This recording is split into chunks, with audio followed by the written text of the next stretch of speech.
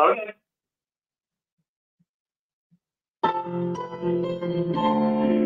You're on the Six Screens Telenetwork, earning the reputation of giving all the right ingredients, uninhibited, and exposing the hardcore facts about the Watchtower Society. And in Disney.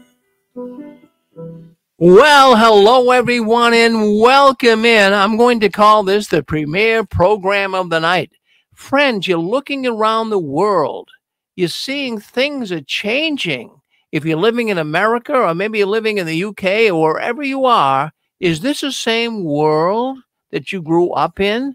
Well, we have a man tonight. He's going to come on here tonight and explain to us all of these changes, some of the things you're seeing. He's a former Jehovah's Witness, and he's going to explain to us tonight some of the strangest things that maybe you won't connect with. Maybe you'll have a hard time even understanding, but you will really enjoy what this man has to say. His name is Fritz Springmeier. He wrote a book called The Bloodlines of the Illuminati. Do you know what the Illuminati is? Well, some people, I know, and maybe some people are hearing this for the first time. But Fritz and others will tell you the Illuminati is a group that is an esoteric organization, and they are trying to manipulate mankind into some type of a new arrangement, some type of a reset. Fritz knows all about it. He's a knowledgeable man when it comes to what is taking place in the world. Fritz, are you on with us? Hello, Fritz. Yes, I am. Well, we're glad to have you, Fritz. My goodness, I've been getting people wanting you to come back on with us, so you're on with us tonight. So, hi, Fritz. You doing okay? Yeah, relatively. And hello to all your audience. And, Rick, we've done some great shows, and hopefully this will be one more great show. So thanks for having me on again. Yeah, well, I'll tell you what I'm finding when I go into the archives of the Six Screens, so many people are checking out that program that you're on. More and more witnesses are leaving right now than ever before. And, some of them don't go as deep as the Illuminati, but you have to go deep. You have to understand there are esoteric or secretive societies out there that people have no awareness of.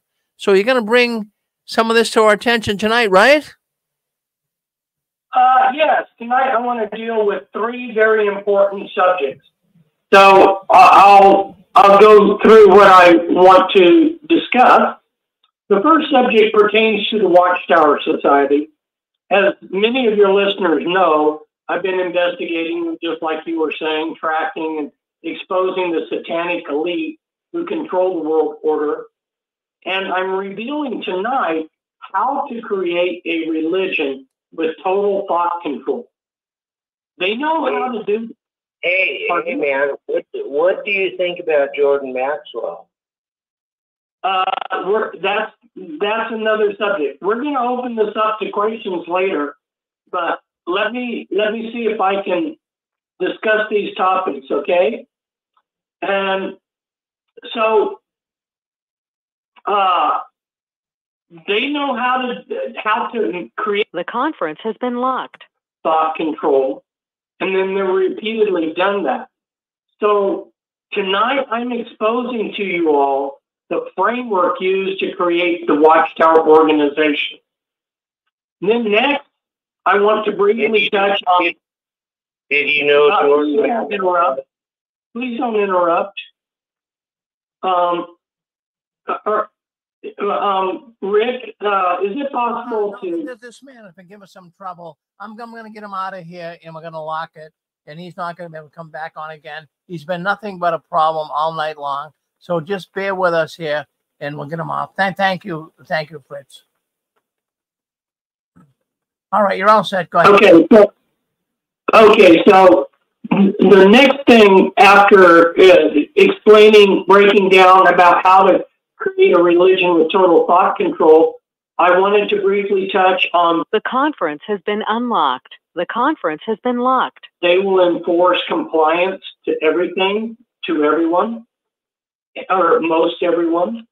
And then the final topic or segment is the heart of this interview. It's the most important thing.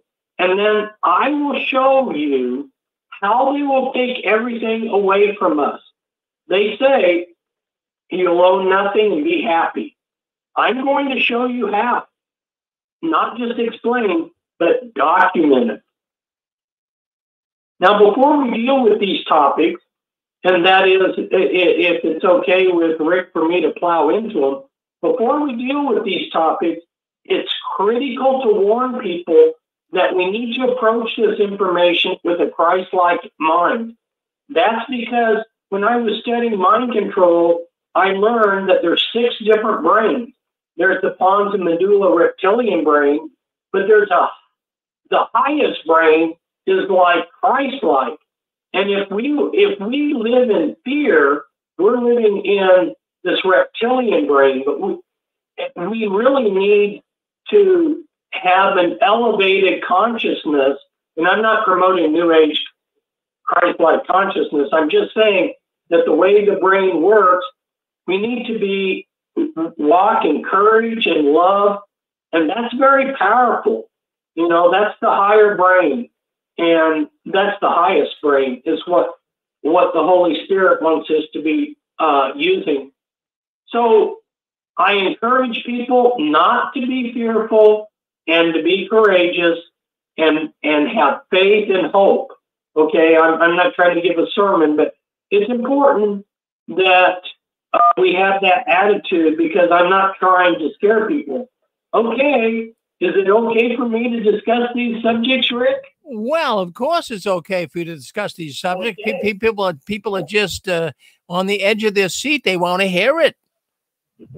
Okay, well, hold on to your seat, grab your popcorn, put on your listening ears, and then after we do these 3 important topics, we can open it up for questions or comments.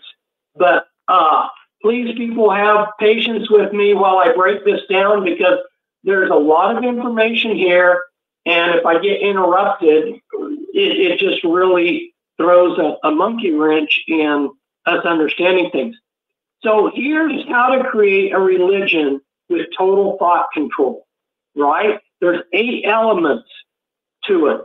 And I'm going to surprise people at the end by documenting a little bit where they can actually go to see what I'm saying. Now, there are secret documents that break things down even better than this, but I can't get to those secret documents. But I'm telling you, they exist. The world order knows very specifically how to create a mind control, thought control religion like the Jehovah's Witnesses. And they very systematically did that. So if you have been a Jehovah's Witness, listen to this and see if you can't recognize what I'm talking about. The first element is milieu control. That means the environment, so to speak. And examples of that would be: don't go to college, don't have bad associations, don't read apostate literature, stay very busy at the Kingdom Hall, and surround your life with Jehovah's Witnesses and Watchtower material. You're all familiar with that. The next one is the religion or organization. It doesn't have to be a religion. It could be the Communist Party. They present themselves as having a mystique of chosen by history and or God. This mystique is of being chosen by history or God is to carry out an important agenda. Any thought that questions its higher purpose is a lower purpose, thwarting its higher purpose. You're expected to trust the party or religion which manipulates you. If the power of the party or religion begins to distrust her, if the pawn, that's what I'm trying to say. If that pawn, I'm using the word pawn because that's what people become. They just become a pawn of these organizations. The pawn of the organization begins to distrust or finds himself unable to escape the forces of the party or religion. he merges with the tide rather than fight it. This requires endless rounds of self-betrayal and betrayals of others as he joins the manipulation of the party or religion. So, an example of that in terms of Watchtower Society, God and history have chosen the Watchtower Society to proclaim his kingdom. And then the third element is total purity to the religion's party line. You know, the party or religion expects total purity towards the party line. All thought is divided into pure and impure, black and white, or absolutely good and absolutely evil. All sources of tainting must be searched out and eliminated. Anything done to the pawn in the name of purity is moral. And you see that happen in the Jehovah's Witnesses a lot. Doesn't matter what you do to that poor JW, if it's done in the name of purity, it's moral, it's good. In their war for pure thought, totalists create a small thought world full of shame and guilt. So the pawn constantly strives for pure thought as defined in the moment by the party or religion. Doesn't matter, it's an organization. Each person is made aware of his limitations and vulnerability. The controllers, ideological totalists, become the ultimate judges of good and evil, just like what we were talking about earlier on the previous show. You know, they have a judicial council, truth or untruth.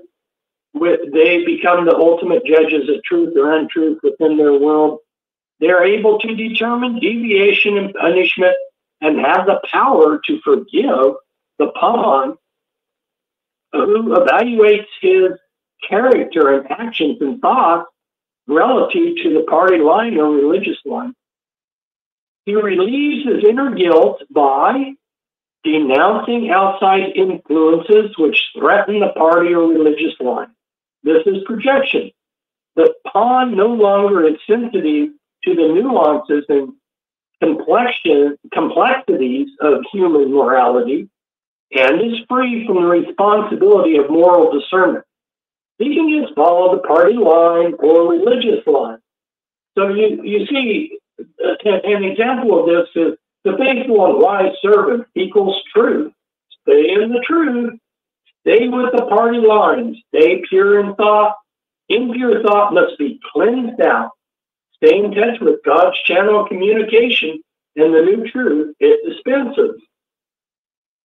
Hopefully this is hitting a positive chord with people that are listening out there. So the next one, number 4, the fourth element is the use of confession to purify. The peon uses confession to purify. The party or religion organization will demand confessions to crimes not committed to exploit the power of the party or religion. You see this in the Jehovah's Witnesses all the time. Somebody doesn't even commit a crime, but they exploit their power. They claim total ownership of every pawn in the world. The mind is not privately owned by the peon. It is owned by the party or religion. Even memory and history becomes under the party or religious ownership. Confession creates a oneness with fellow confessors who also join the approved thinking. So, real searching and real evaluation of moral questions is stifled. Just accept the party line. Real access to real inner truth is shut off, and the peon looks inward. Doesn't look inwardly, but looks outwardly for truth and moral judgment. Self-surrender to the party or religion is demanded. The more the peon judges himself by the party standards, the more he judges others too by their standards. So, examples of that is the party or the organization or the religion needs those who fail to stay pure to confess, because the organization claims total ownership of the person. A committee, judicial committee representing the organization, will judge you and tell you what to confess. The fifth element is dogma is sacred. It's unquestionable. It's airtight, what they're saying. You know, do not question basic assumptions of the party line. The party line is sacred. The party line is ultimate science. Don't dare to criticize it or harbor questions about it. The party line's ideas become God. The party line is a doctrine true for all men at all time, even though it changes. This provides security for the peon, who no longer has to think for himself. The world of experience will conflict with the party line. But if this is recognized, the peon will feel guilty and fear and close his eyes to the facts. True truth and experience are necessary for true self-expression and creativity. Spiritual creativity and true spiritual self-expression is stifled. And examples of that, well, don't question our date for the fall of Jerusalem, you know, or the evil world has a false date. Our date is true. You know, don't question that the watchtower is the faithful and wise servant. You know, don't question our interpretation of Matthew 24, 45 through 46, which is that parable about the faithful and wise servant, you know, which goes, and I'm quoting, I don't remember which Bible I took this out of. Who then is the faithful and wise servant whom his master has set over his household to give them their food at the proper time? You know, basically it's asking who qualifies to oversee the kitchen, or who will to oversee that. But, you know, what was Jesus really going? Where was he going with this parable? Well, I'm going to throw out that if we understood how things went back then, you know, rich people had several estates, and they set up managers in charge who needed to be ready for when the owner would arrive, because the owner would bounce from one property to the next, right? So Jesus is asking, what should the owner expect of this manager? You know, the manager should be prepared for a surprise visit. You know, and this was still going on in the Middle Ages. So, like, if you look at a lord in France, they would have several castles and estates, and then he would move with his family between each one, and they would have to disassemble their furniture. That's why in French, the word for furniture became mobilier, because that meant that the furniture was mobile pieces, you know. So every manager at their estates needed to be ready for the Lord to visit them. So what I'm throwing out here to give a little bit more in-depth thought to this is when Jesus, or if we want to use the word Yeshua, which was the way it would have been said back then, when Yeshua gave this parable to his disciples, was he really talking to them about the Watchtower Society? Think about it. Think, people. Think outside the Watchtower box. Was Jesus Christ referring to Watchtower Society when he talked to his disciples about this parable? No, he was not talking about the Watchtower Society. But see, when you get into this thought control that the Watchtower Society gives you, you can't think outside the box and question that Jesus wasn't even referring to the Watchtower Society when he gave that parable. This is something entirely different. So the sixth element is the party or religion will create spatial language.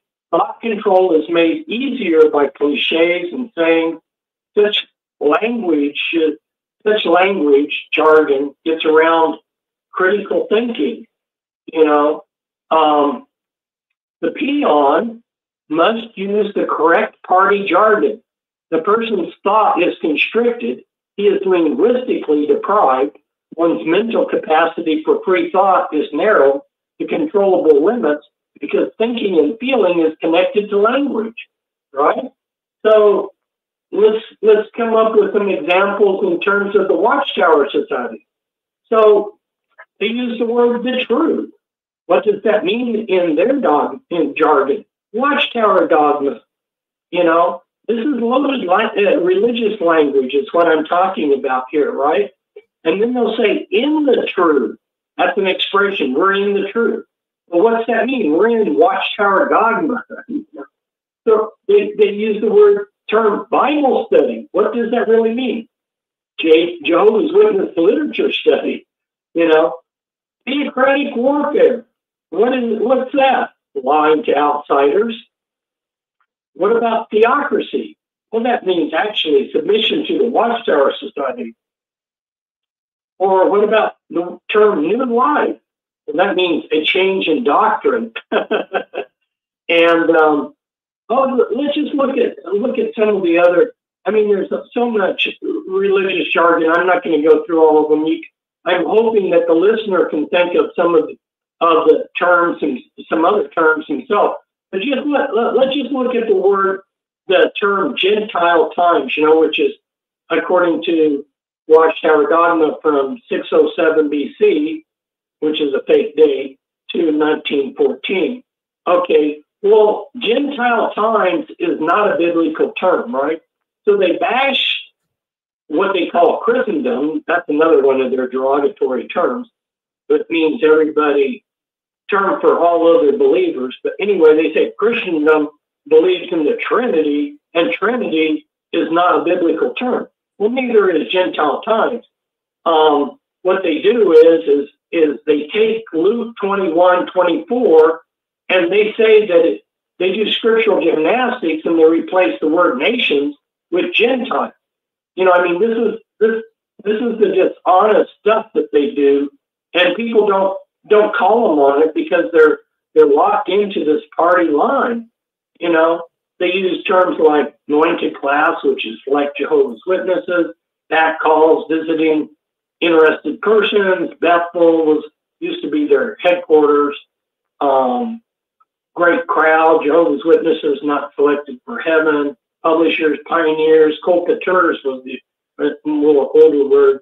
They have all this religious doctrine, religious jargon is what I'm trying to say.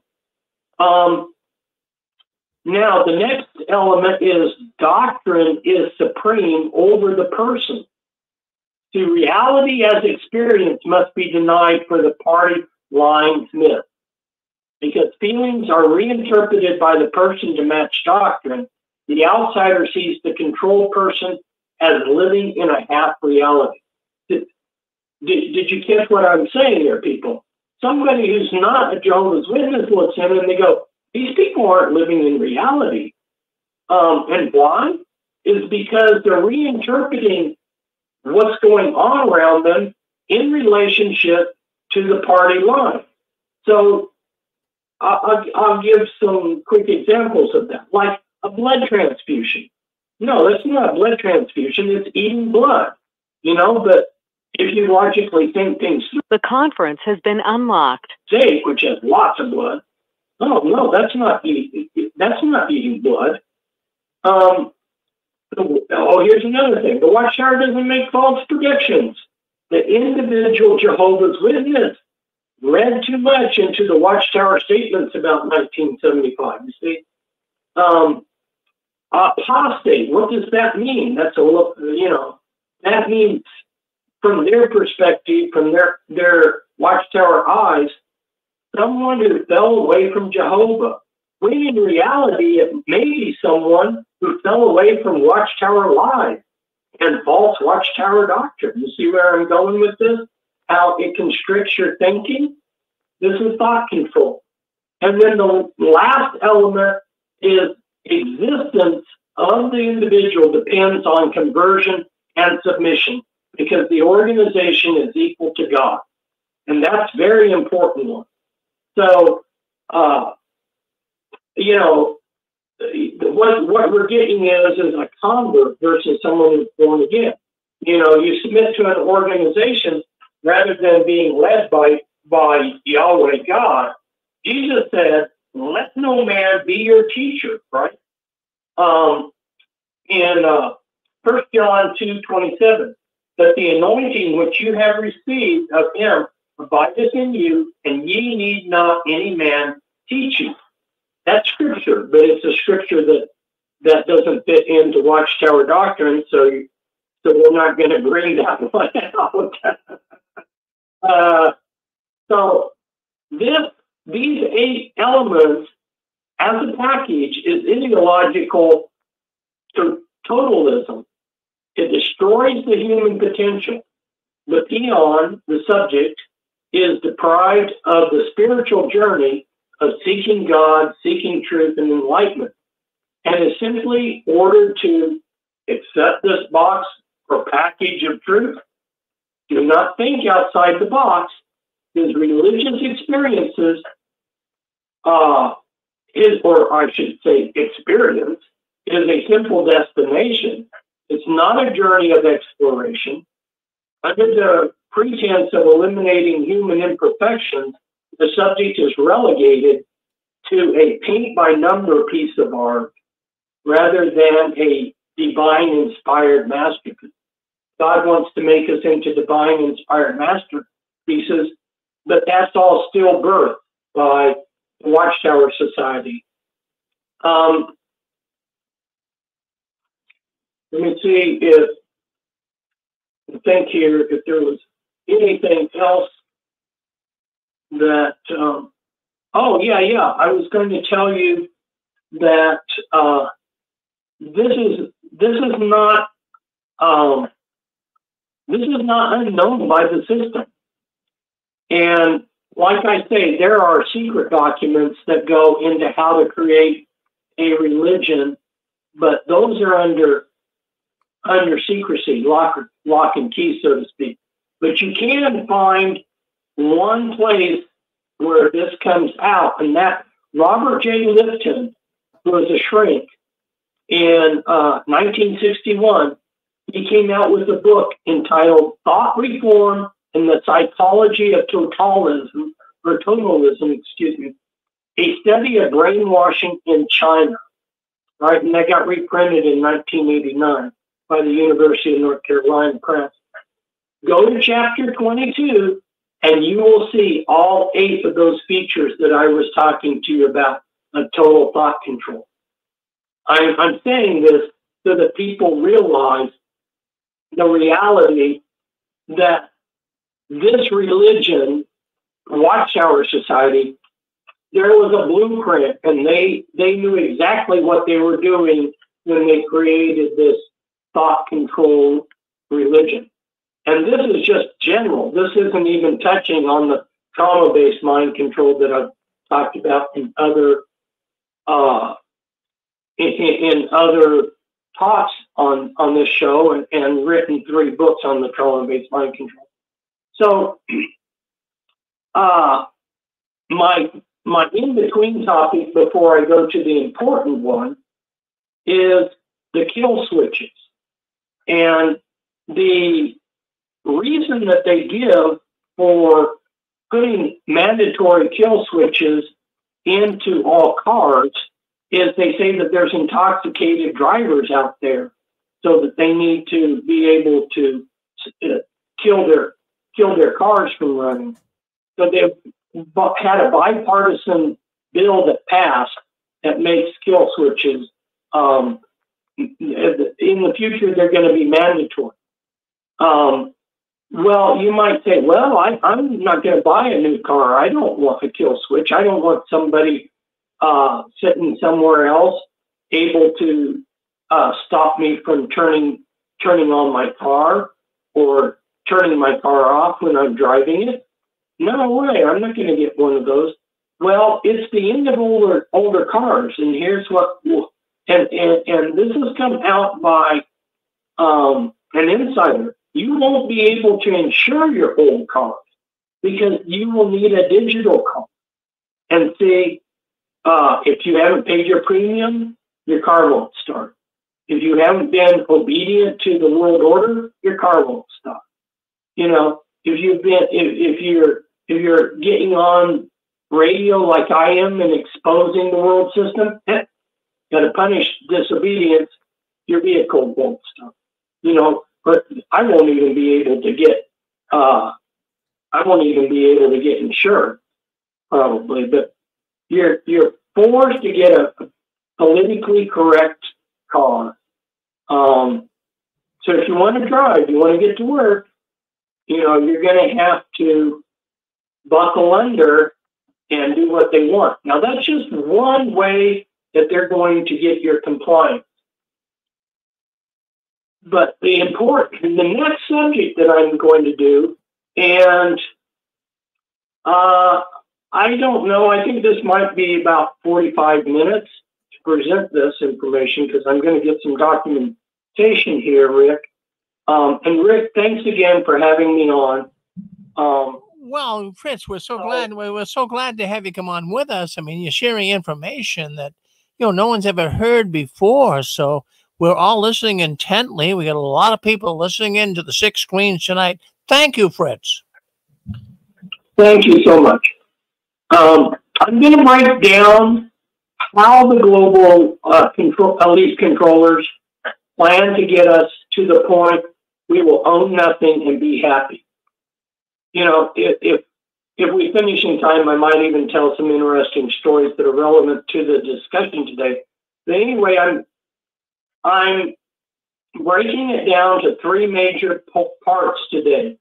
First, I'll explain a model for the upcoming deflation, which is the Great Depression that the United States went through. Second, we'll discuss homelessness and FEMA because that's the crisis that's going to be created. And third, I'll just get into the heart, the meat of this talk, and that's how all securities globally, not in the United States, globally, all stocks and bonds will be seized. And people, your property rights to these are already gone. You'll be shot. So let's get into it.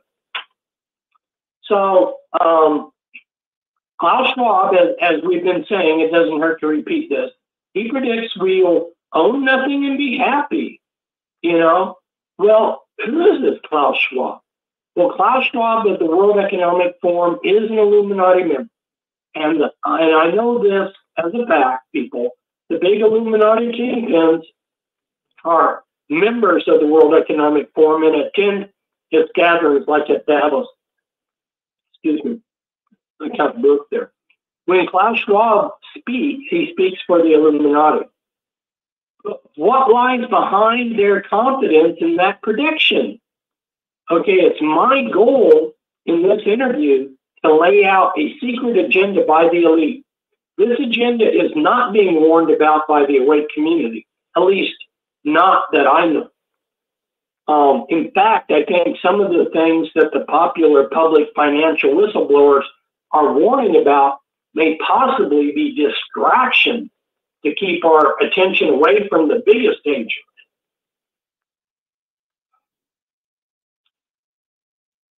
If you were in the Illuminati shoe, how would you take everyone's property? Think about that. Well, very easy. Just use the pattern of the Great Depression, which was also called a period of deflation. All right? Hold on to that word deflation. During the Great Depression, money became rare. The velocity of money slowed down and stagnated. People could not get money to pay their mortgages, their bills, their taxes. Banks foreclosed on properties. Local government seized land for back taxes. And property like cars were repossessed. Many people lost everything. Okay? Even the safety net of gold didn't help, as the government seized all gold. For this next deflation, or I could say depression, they have sneaked into the laws the legal right of special elite financiers to seize all the world's stocks and bonds. Does the company have stock? Does the government entity issue bonds? All these ultimately belong to the elite. Some Rothschild is going to make out like a bandit. So will some of his other Illuminati buddies. This last year, 2023, they got everything legally in place. So let's say you started in 1933 with a sizable bank account. I just illustrate all of them. A nice, big, beautiful home, and plenty of gold as a safety net. In March 1933, FDR, Franklin Delano Roosevelt, by executive order, closed all banks. Now you can't get any of your money. All you have is your cash on hand and your gold. Only a few select banks were allowed by the government to reopen. They were the ones that were approved by the Federal Reserve, which, by the way, people, is a private institution where elites, whose elite stockholders are kept secret. Thousands of banks were never allowed to reopen. Your bank is not allowed to reopen, and you lose all your money. Within days, you are required to turn in all your gold. The penalty for not doing so is up to 10 years in prison. Because you simply own gold, the government has now labeled you a dangerous hoarder, threatening the nation. Without your money and gold, you fail to make your house payments and lose that too. Where does your cash flow come from? Your job. Well, what happens when jobs become scarce? You know, so what is going to trigger this next big financial crash? Well, that's sort of like asking which card in a house of cards will fall first. But here's some of the cards, people. Like, I'll call it card one. By 2024 or 2025, WHO, which is World Health Organization, could be a global health dictator with power over government. Another card. World Economic Forum is sure we'll see a global or an American cyber attack, what they call a cyber pandemic. The virus this time is digital. Card number 3, EMP attack. Another card that can come into play is artificial intelligence, which will eliminate lots of jobs.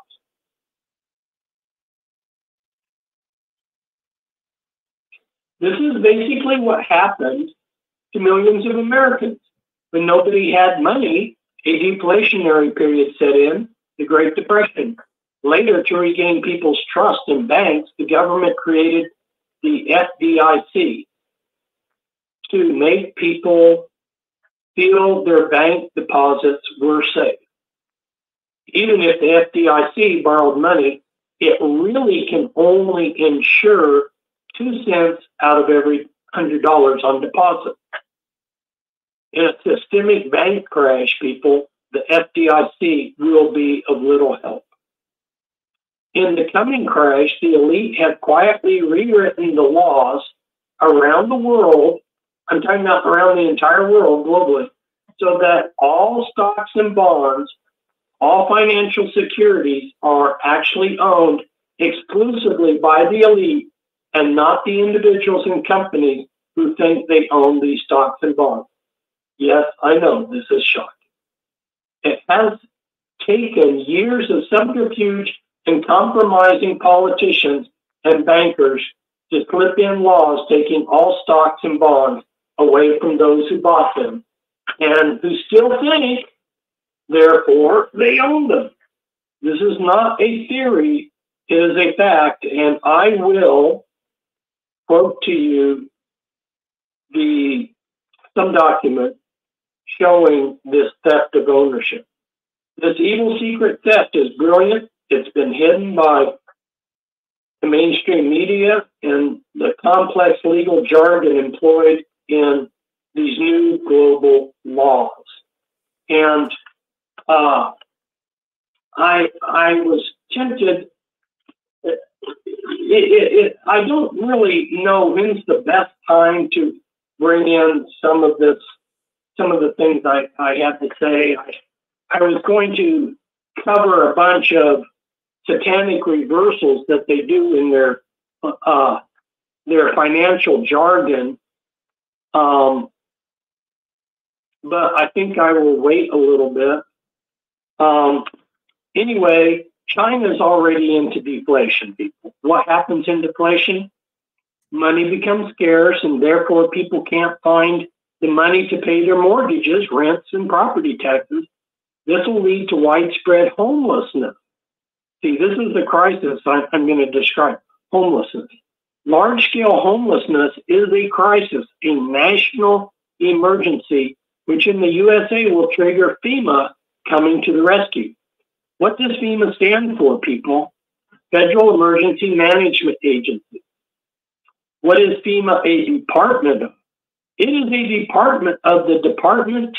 It is part of the Department of Homeland Security. It's specifically Department of Homeland Security, and there's a long title. Office of State and Local Government Coordination and Preparedness. That's what it is. Yeah, Office of State and Local Government Coordination and Preparedness. Mouthful. So what is FEMA's mission? Well, its mission, and I'm quoting from page 12 of the FEMA handbook, is, quote, to provide a unified national response to major disasters and emergencies.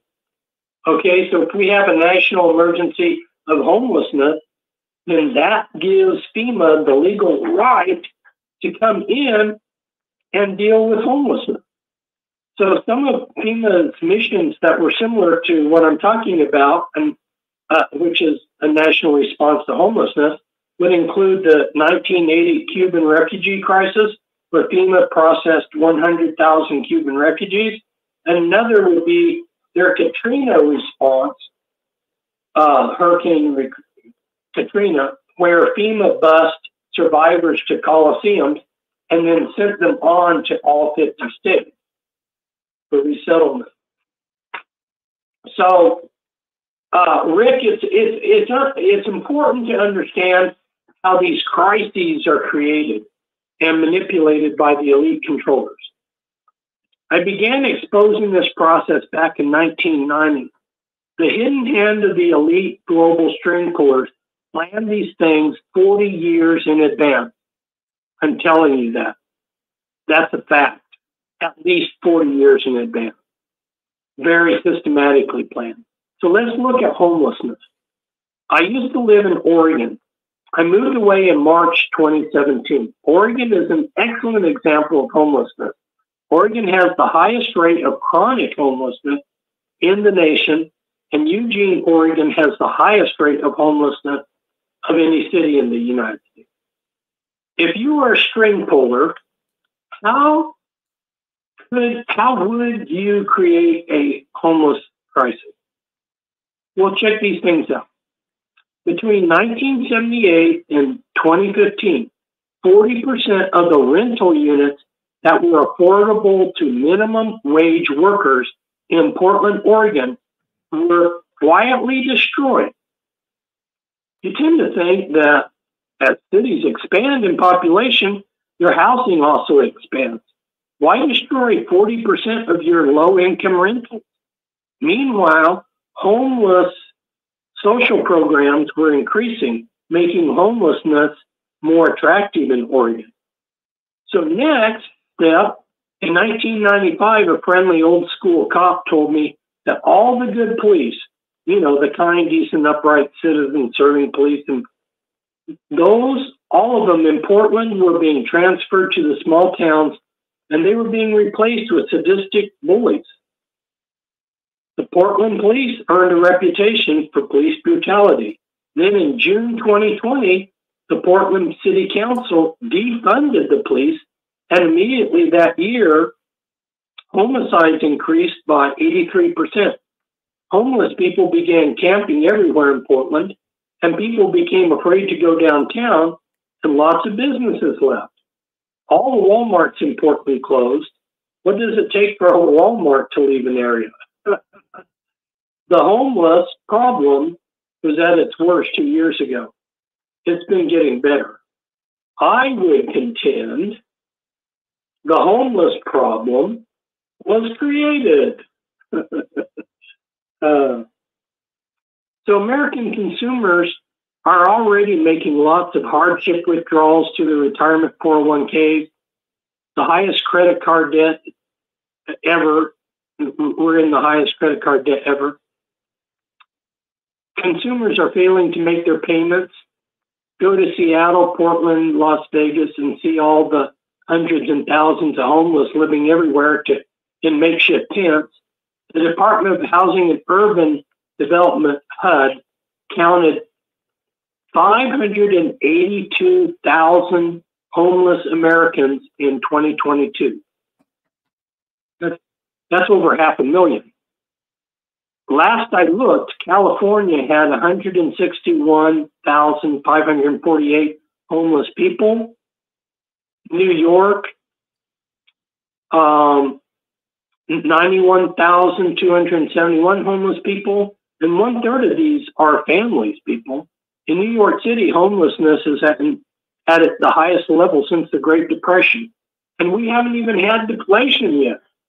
So these liberal Democrat states, California, Oregon, Washington, Nevada, so you look at their homeless rate.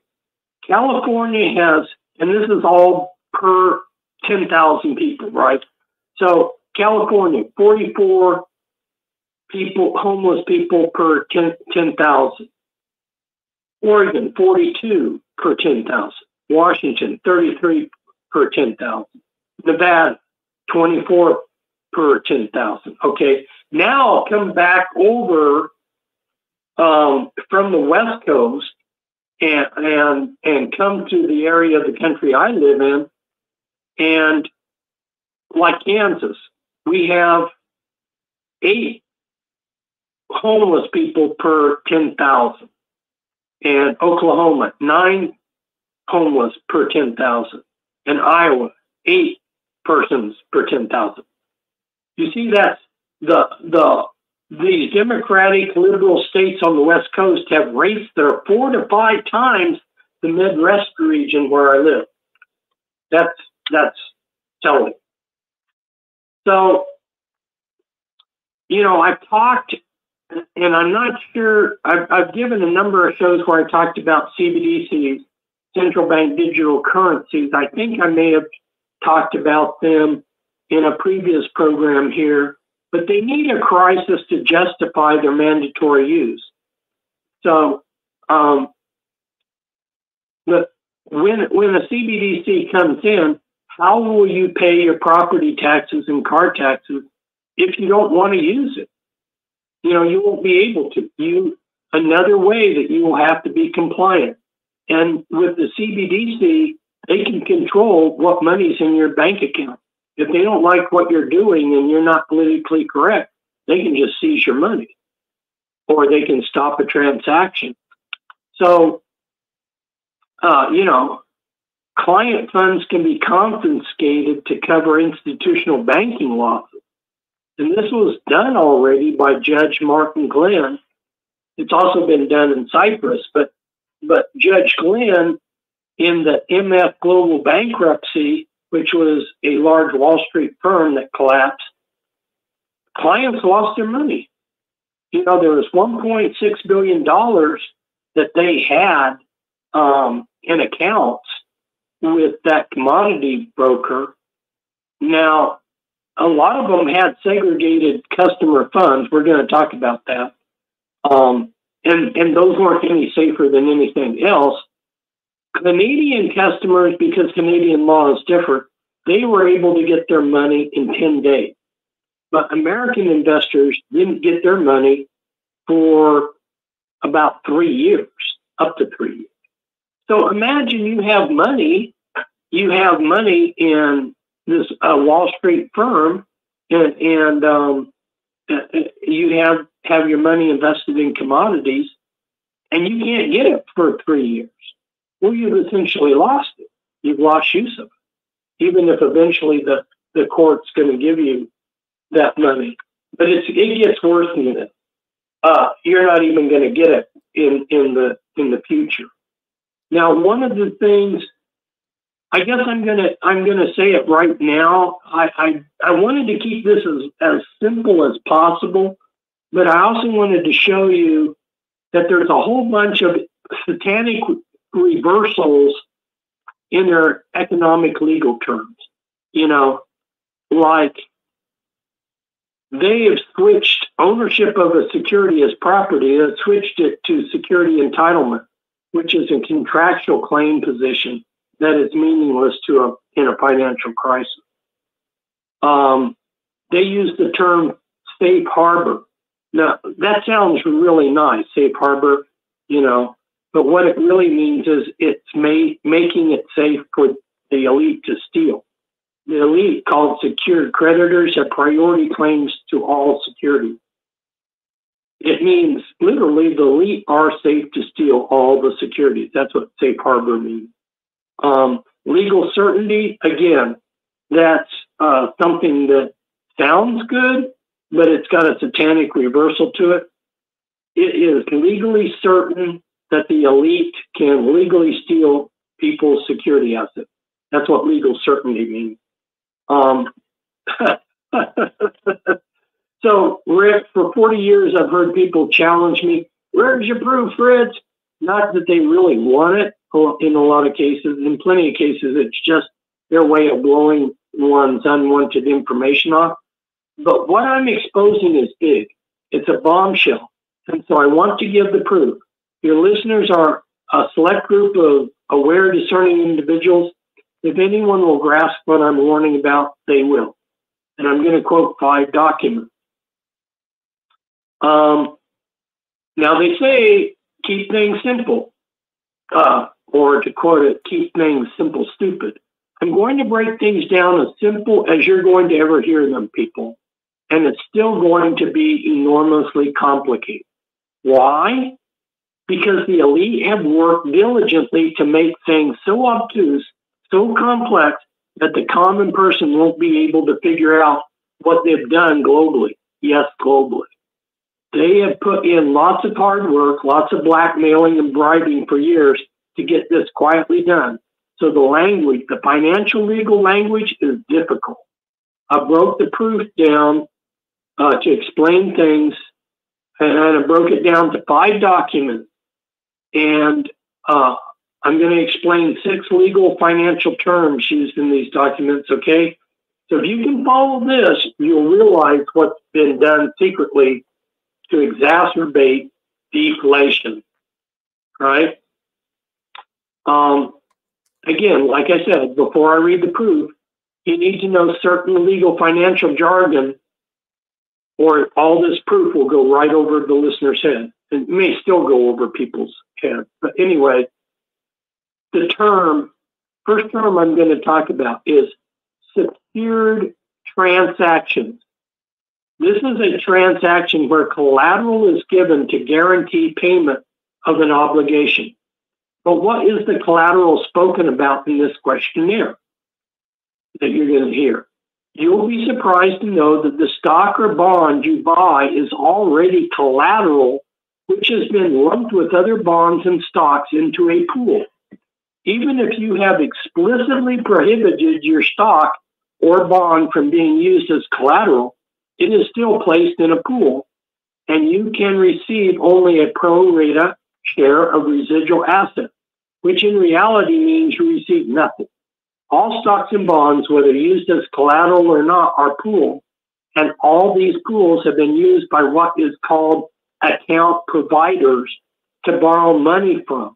So all pools have creditors who have loaned money based on those pools being used as collateral. These creditors are called secured creditors, and are Security's special set of elite financiers. Okay, the next term you need to understand, segregated investments. Segregated investments mean the client's stocks and bonds have not been commingled with the brokerage firm's assets.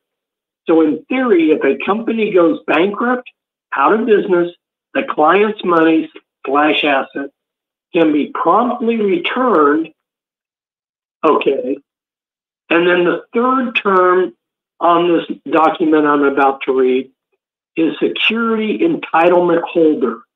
By skillful subterfuge, the owner of stocks and bonds has been reclassified as an, quote, entitlement holder, end quote, and no longer is the owner of the stock and bonds. He's just an entitlement holder. In a crisis, security entitlement means nothing, as the secured creditor will always get the value of the stock and bond first. And I'm going to read to you a document showing that. So the document I'm reading, the European Union Clearing and Settlement Legal Certainty Group sent out a questionnaire to the New York Federal Reserve. That was in 2005.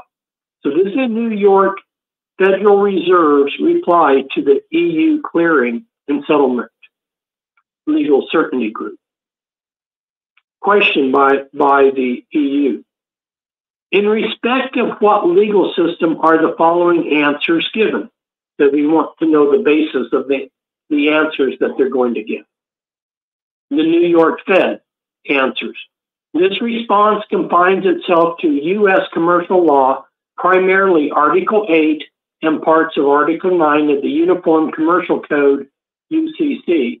The subject matter of Article 8 is investment securities, and the subject of Article 9 is secured transactions. There's that word, see, secured transaction.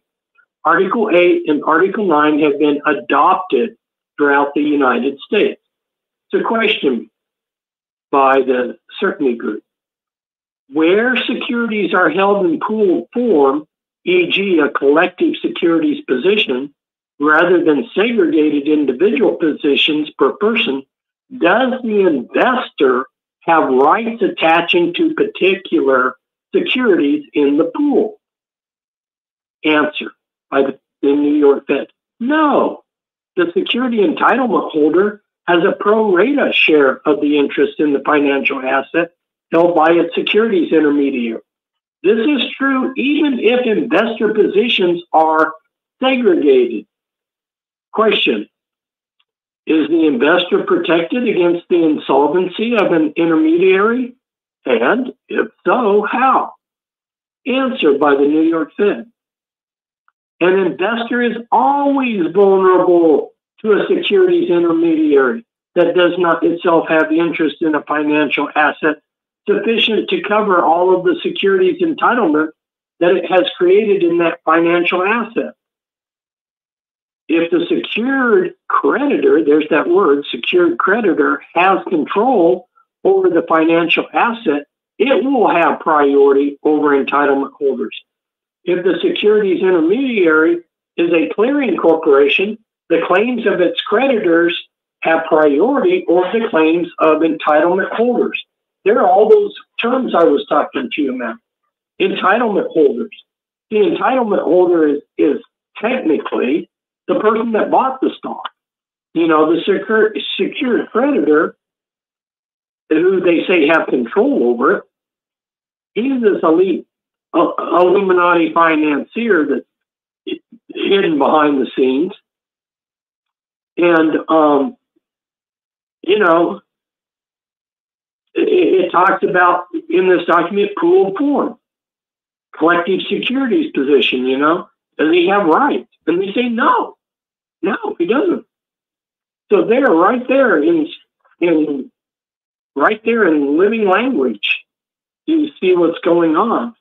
Now, this next document I'm going to talk about is the European Commission Directive 2002/47/EC of the European Parliament. Right? This is, it was sent out on 6 June 2002, and it's on financial collateral arrangements. And it's in regards to harmonization in financial collateral arrangements. Okay? And so I need to go over two terms for you to understand this document. Legal certainty. Legal certainty means that the laws will, without question, give the secured creditor, those special elite financiers, the whole value of the stocks and bonds in a crisis, because those stocks and bonds have been used as collateral for money loaned by the elite. And then the second term is harmonization, which is what this document is about harmonization. Harmonization means that all the laws of all the nations are in harmony to give the select elite all stocks and bonds in a crisis. So now I'm going to read a quote, direct quote. In order to improve the legal certainty of financial collateral arrangements, member states should ensure that certain provisions of insolvency law do not apply to such arrangements. In particular, those that would inhibit the effective realization of financial collateral. So they're telling all their people, get in line with this, let's do this right. The next document I'm going to go through, it's a Bank of International Settlements document,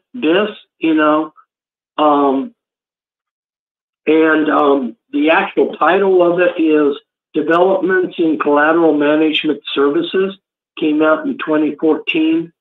There was a 2014 report by the Committee on Global Financial Systems at this, and then a title of a similar report to this one that I'm going to quote is Asset Encumbrance, Financial Reform, and the Demand for Collateral Assets. And that was put out in 2013. And then the next year they put out a similar one, and I'm going to quote, I didn't give the term. The term that you need to understand, the economic term, is free of payment settlement. That means the special elite can get paid their settlement of affairs free of charge. In other words, they can take all the stocks and bonds without paying a cent. That's what it means. So here's the language of the quote. The direct quote is, quote, if the collateral giver does not have sufficient security in the ICSD environment, it can source collateral by transferring securities from its own account at the linked CSD to its securities account in the ICSD with a free of payment settlement occurring in the linked CSD. Free of payment, FOP, people. That means that they get that collateral free. They get it for free. They're not going to pay for it.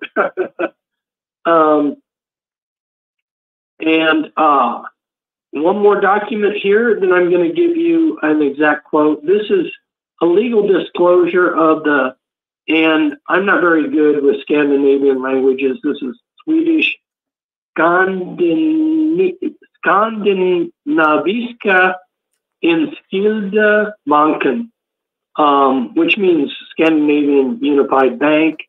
And they had to give a disclosure in 2023. And this legal disclosure, quote, in the unlikely event of a shortfall of securities, the client in question will not be able to claim a right of separation, but will likely be considered as an unsecured creditor without priority to the assets of the bankruptcy estate. So, the client will be an unsecured creditor, in contrast with these elite people behind the scenes who are, secured creditors. So there's a lot more documents that back that up, but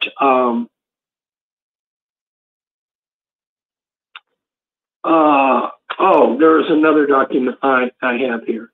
That's the Single Resolution Board Work Program 2023. And so it's going to use the pandemic and Ukraine war as a pretext that all the legal goals for stealing securities, as well as all the legal supports to keep select banks open and secured creditors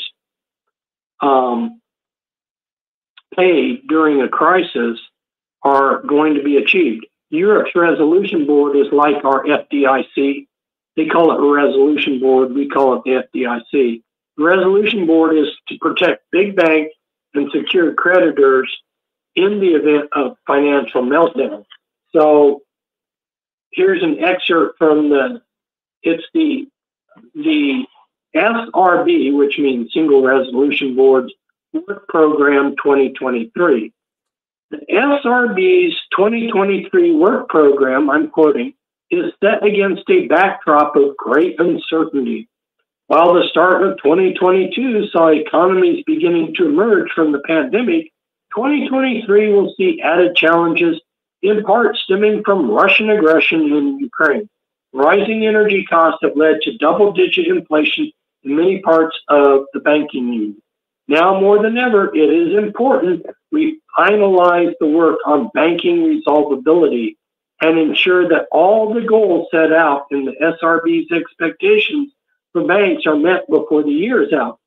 This was the initial target date, and we are on track to meet it. In other words, you know, you have to harmonize, you have to get in line with this goal to have the laws allow the secured creditors to steal these bonds, and we're going to get it done by the end of this year, which they did. So here's the bottom line, people. The financial experts are going to spout the Illuminati party line that the crash happened because everyone's greed.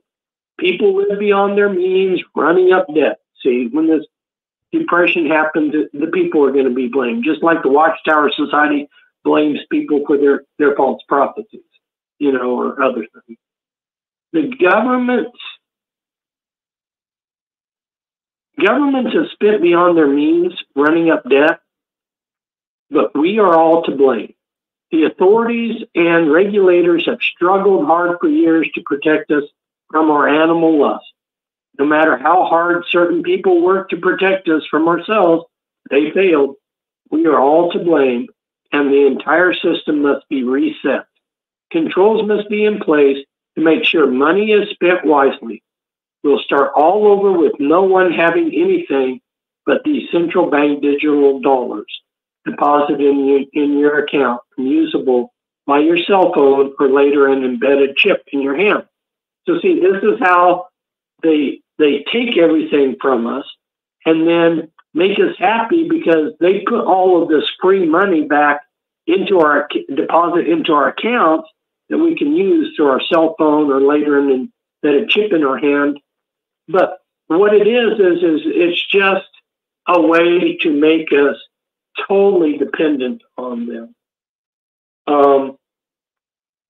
Now that was what I had, and that didn't take so long, that I wanted to share. I could tell a story. I'll ask Rick. Rick, you want me to tell a story in line with all of this, or shall we go to? Well, no, by all means, go ahead, tell a story, Fritz. I think they want to hear the story, so tell the story, Fritz. You're so kind. You know, so I was investigating a murder. It was a murder involving a victim of trauma-based mind control, and so and this was in Oregon, and so I was looking into the Philomath area, and I was going back and trying to understand the relationships with people and everything. And what I discovered is this Rex Clemens. During the Depression, everybody in that area was losing their homes, losing their properties, losing everything. Because like I said, during the Great Depression, money stagnated. Nobody had any money to pay their taxes or bills.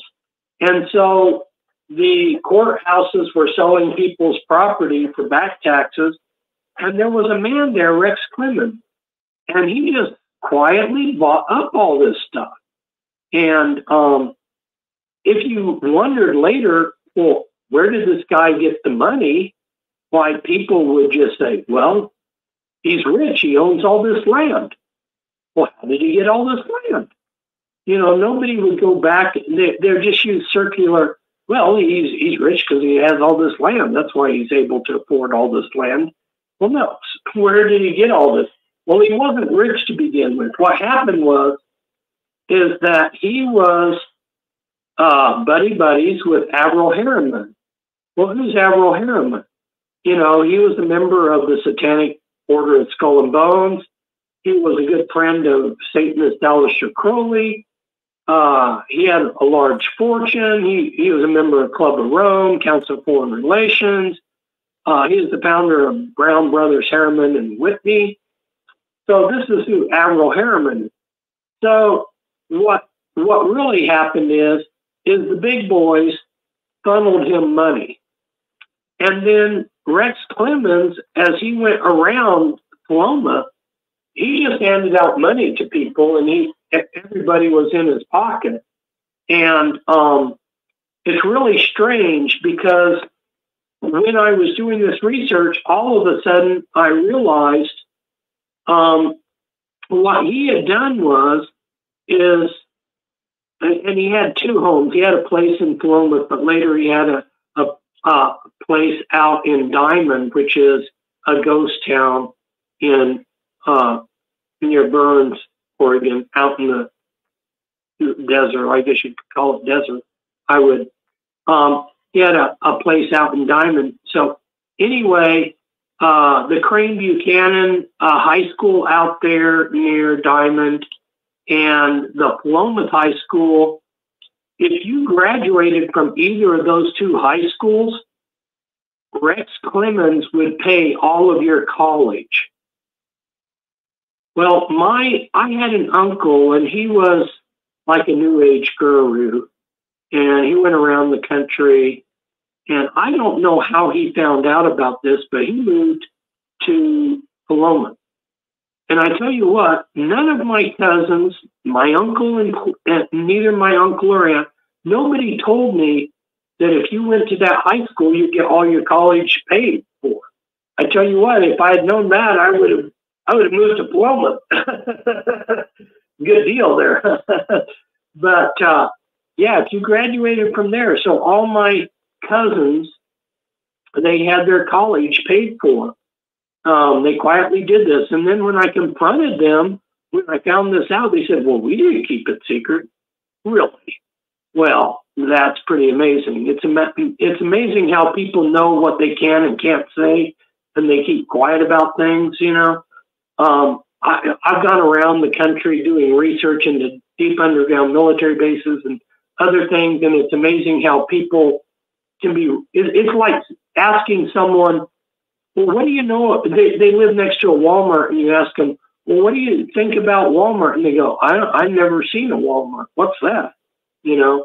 So I went out to Diamond, right? And Diamond's a ghost town. They've got a hotel that's open during summer, and then there's a house next to it, and then a short distance from that house is it's an arch that says Clemens Ranchero, right? So Rex Clemens lived there.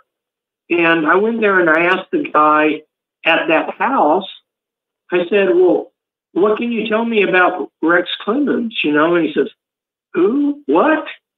Never heard of that before. Never heard of Rex Clemens before. Pretty amazing. All he had to do was, drive down the road, and right there's a sign, Clemens Ranchero, but supposedly he's never heard of it, doesn't know what I'm talking about.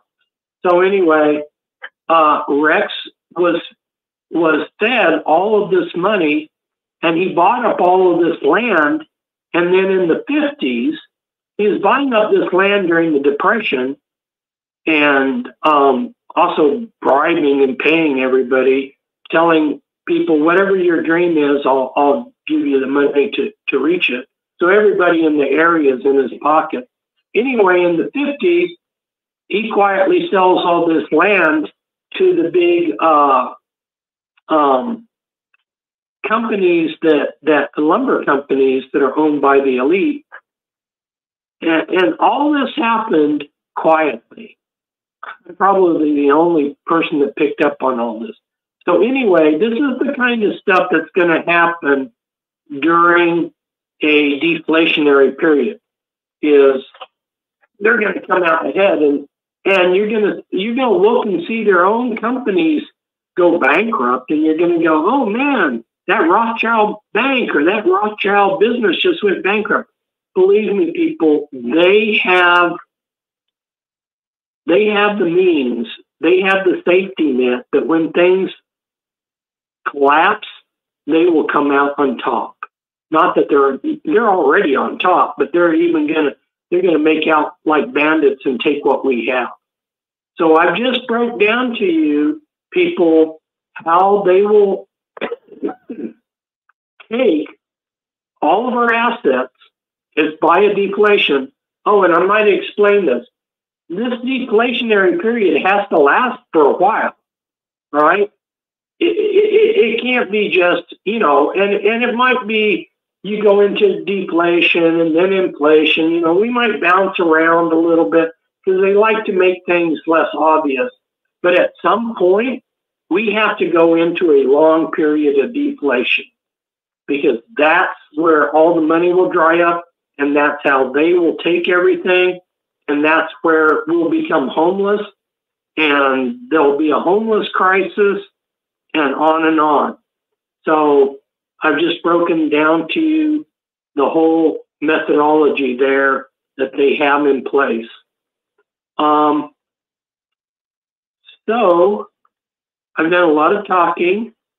I think that I would like to open it up for questions or comments by the listeners. Thanks for staying with me through all of this. I know it's kind of heavy duty stuff, but I needed to document things so you just realized I wasn't just talking off the top of my head. Well, if you'd like to come in, my goodness gracious, hit *6 on your telephone pad. We'd love to have you come in, say hello to Fritz. Go ahead. We would love to have you come in. We've got a number of people coming in on the 6 screens tonight. So let's see what happens. Fritz has been spilling the beans here in the Watchtower as well as on what's going on in the world tonight. So if you've got a question for Fritz, by all means, come on right now.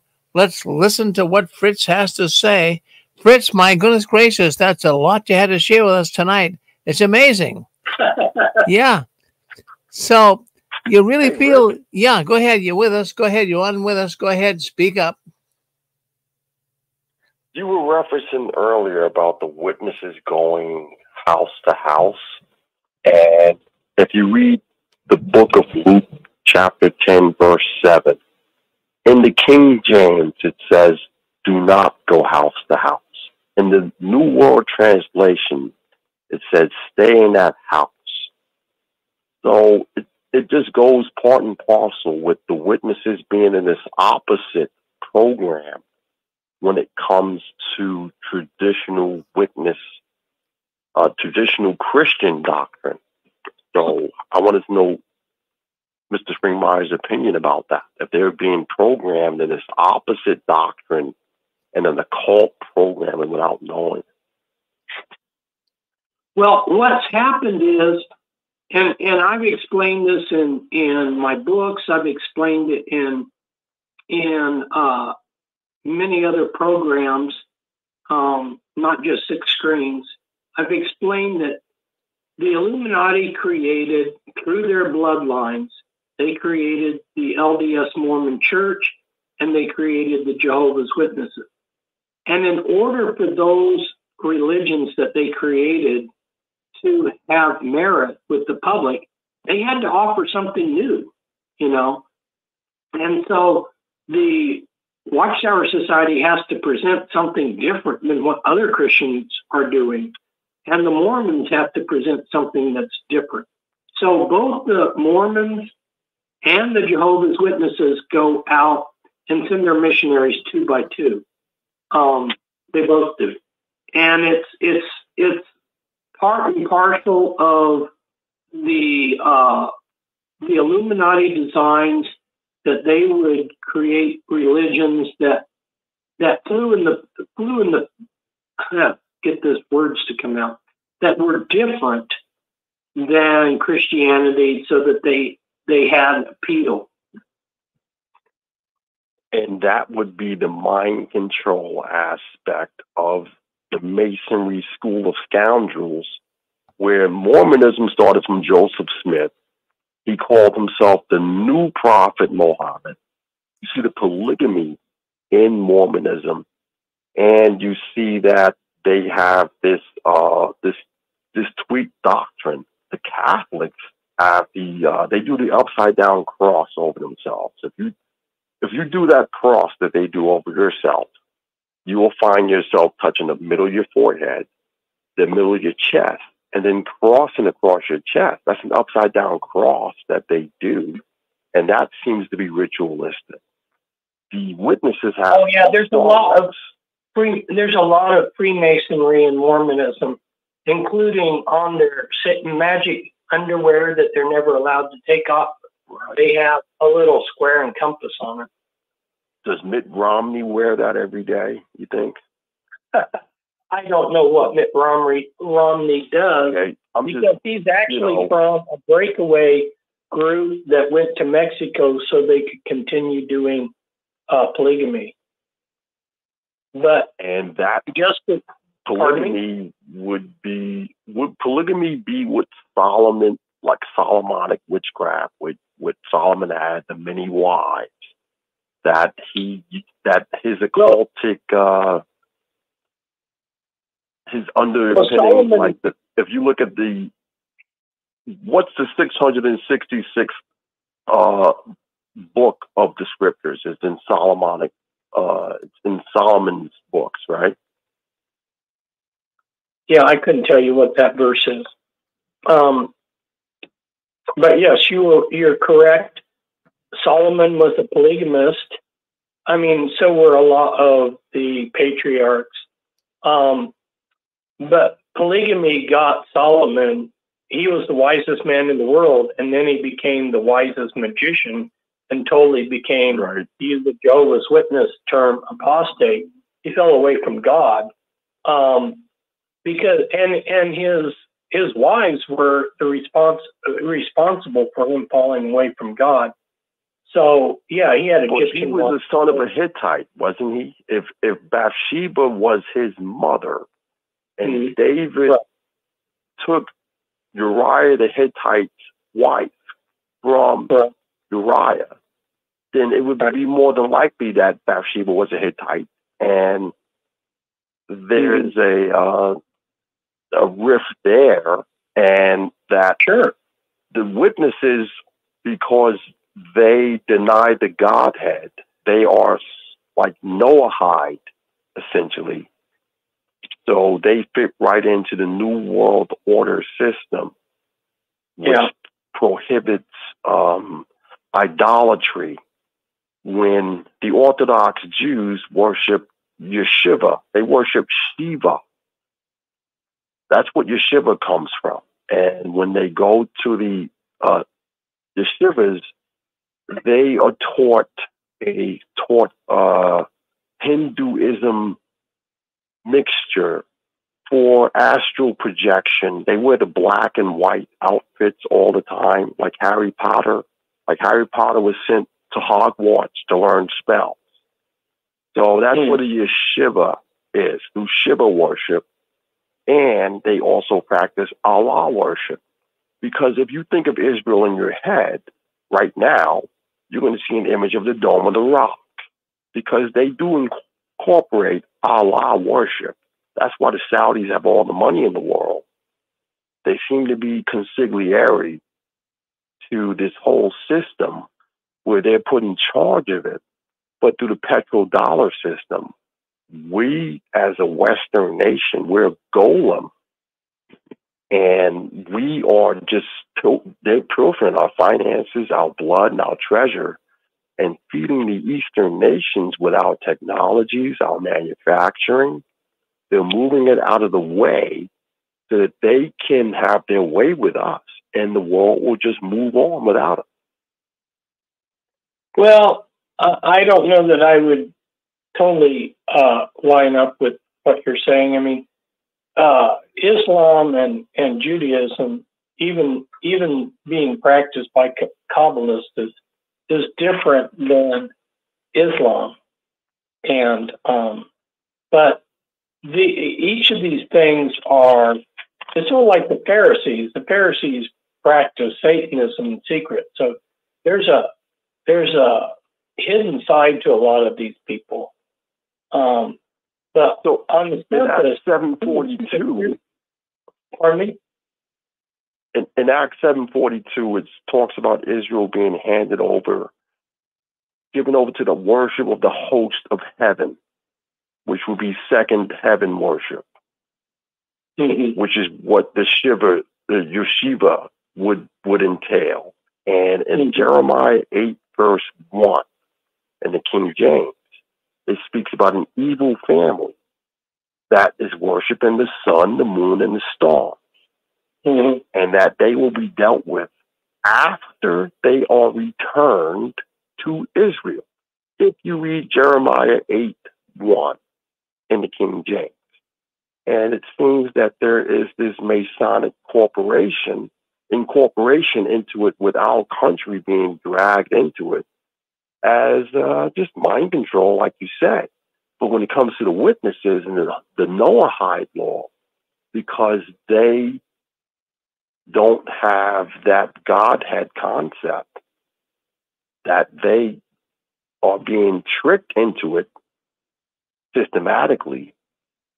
And did you hear about the radionic boxes? I wanted to know if you heard about radionic. Yeah, I'm familiar with the radionic boxes. Well, the danger for the Jehovah's Witnesses is going back to something I said earlier. They're handed this box of truth, and they don't think for themselves or look outside the box. So it's like if they could think for themselves and explore things on their own, they'd be wondering, well, who is the Antichrist, and is the system that's coming down the line, is it an Antichrist system, and what they'd be asking all kinds of questions. But instead, they just simply sit there and are spoon-fed whatever the Watchtower Society wants to spoon-feed them, which is just baby food, really. And so, yeah, they're not prepared to understand the nuances of what's going on in the Middle East. And about the radionic boxes, there's a guy on YouTube. His name is J.S. Garrett, Garrett, and he has a lot of videos on radionics. And I wanted to ask you, Mr. Springmeier, if you heard from Vincent Bruno, because he was referencing a lot of your work in terms of the Illuminati. There's a lot of people that use my work. A lot of people that use my work and don't even know where it came from. No, I'm not. No, I haven't communicated with Bruno. Well, I'm glad that he's getting some use out of my material. But there's, coming on this show, and I'll say this to Rick and the rest of you listeners. Right now, I have easily a couple dozen radio hosts that would want me to come on, and have asked me before Rick even, and I have just turned everybody down because I was exceptionally busy, and Rick just happened to have gotten my wife's blessing.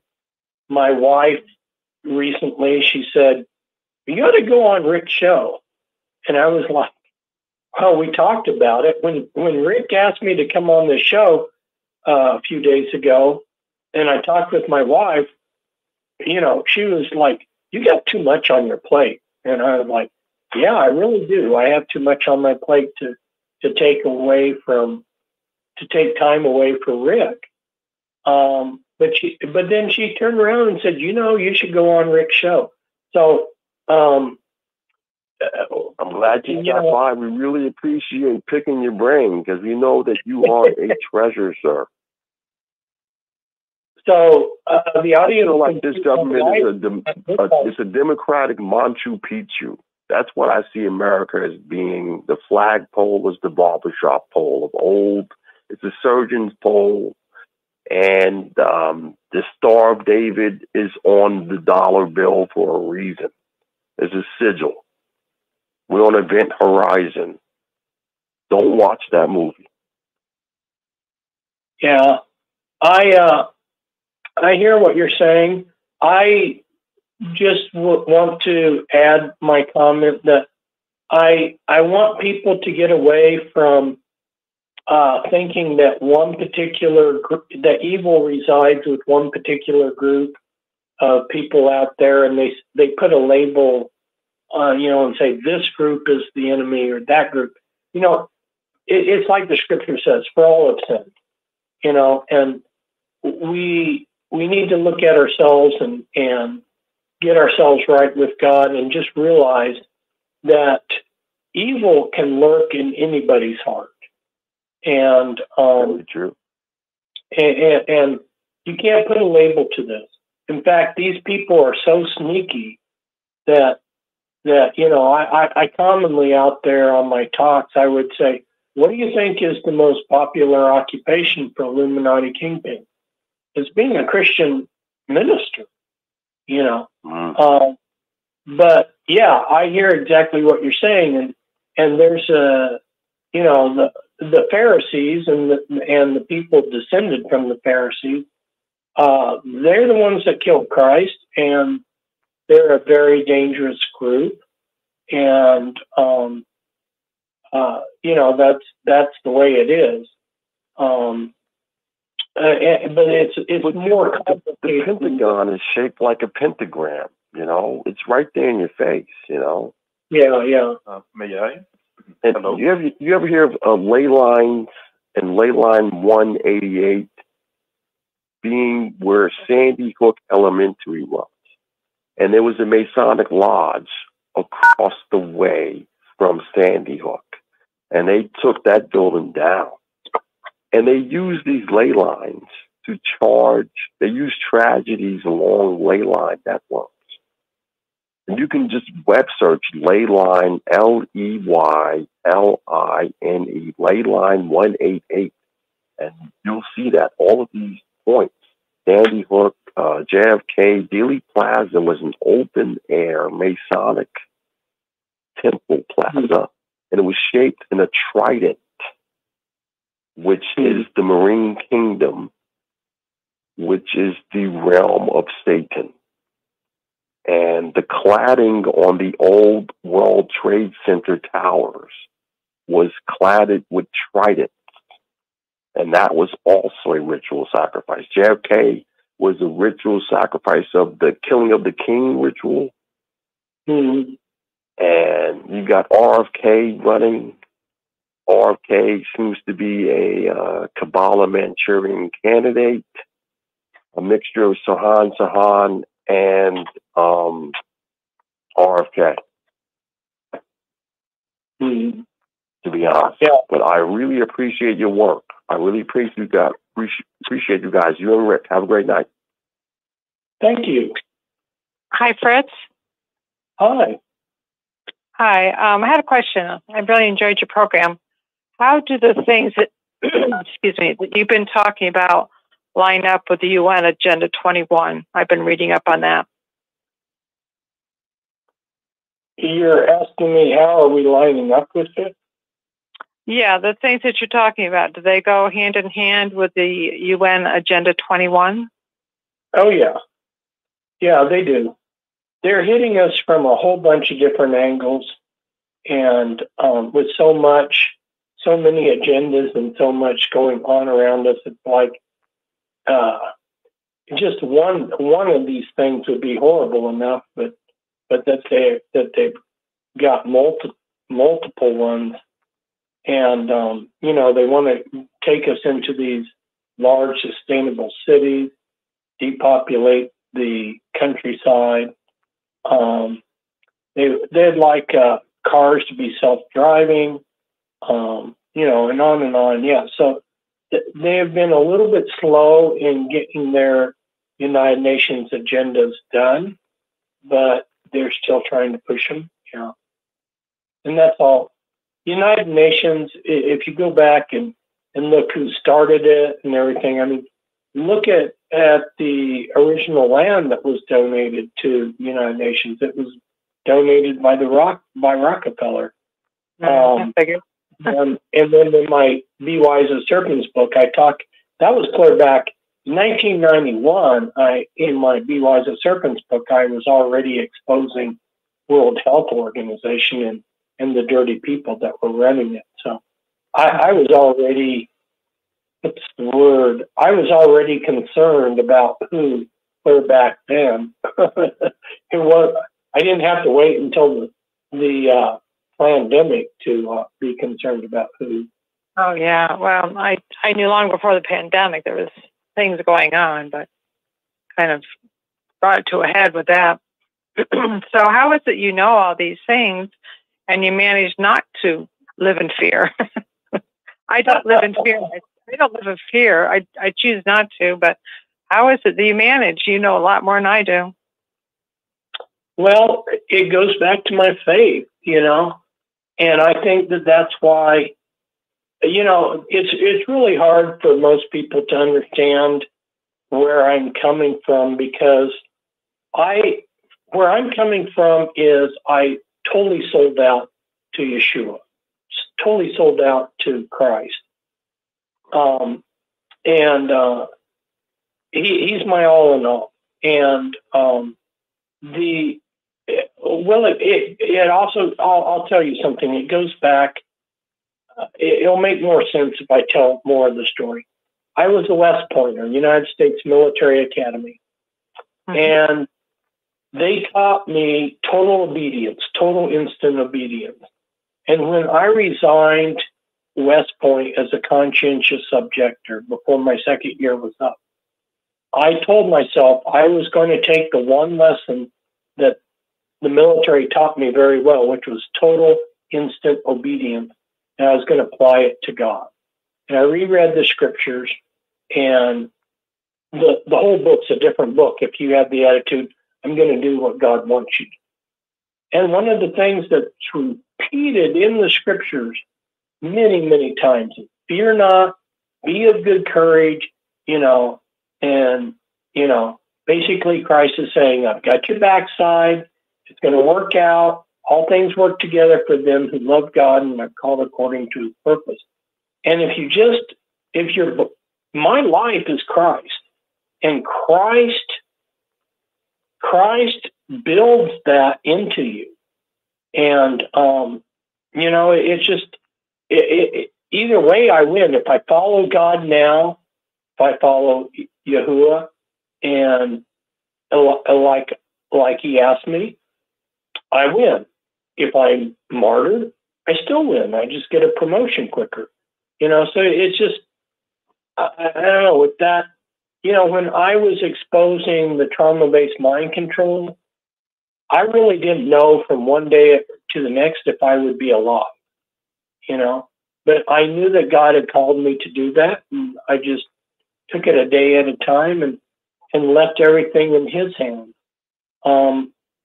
That explains it, and it's not that I have an easy time, the job I had before this one, the human relations director found out who I was, and he said, you have a choice of quitting or being fired.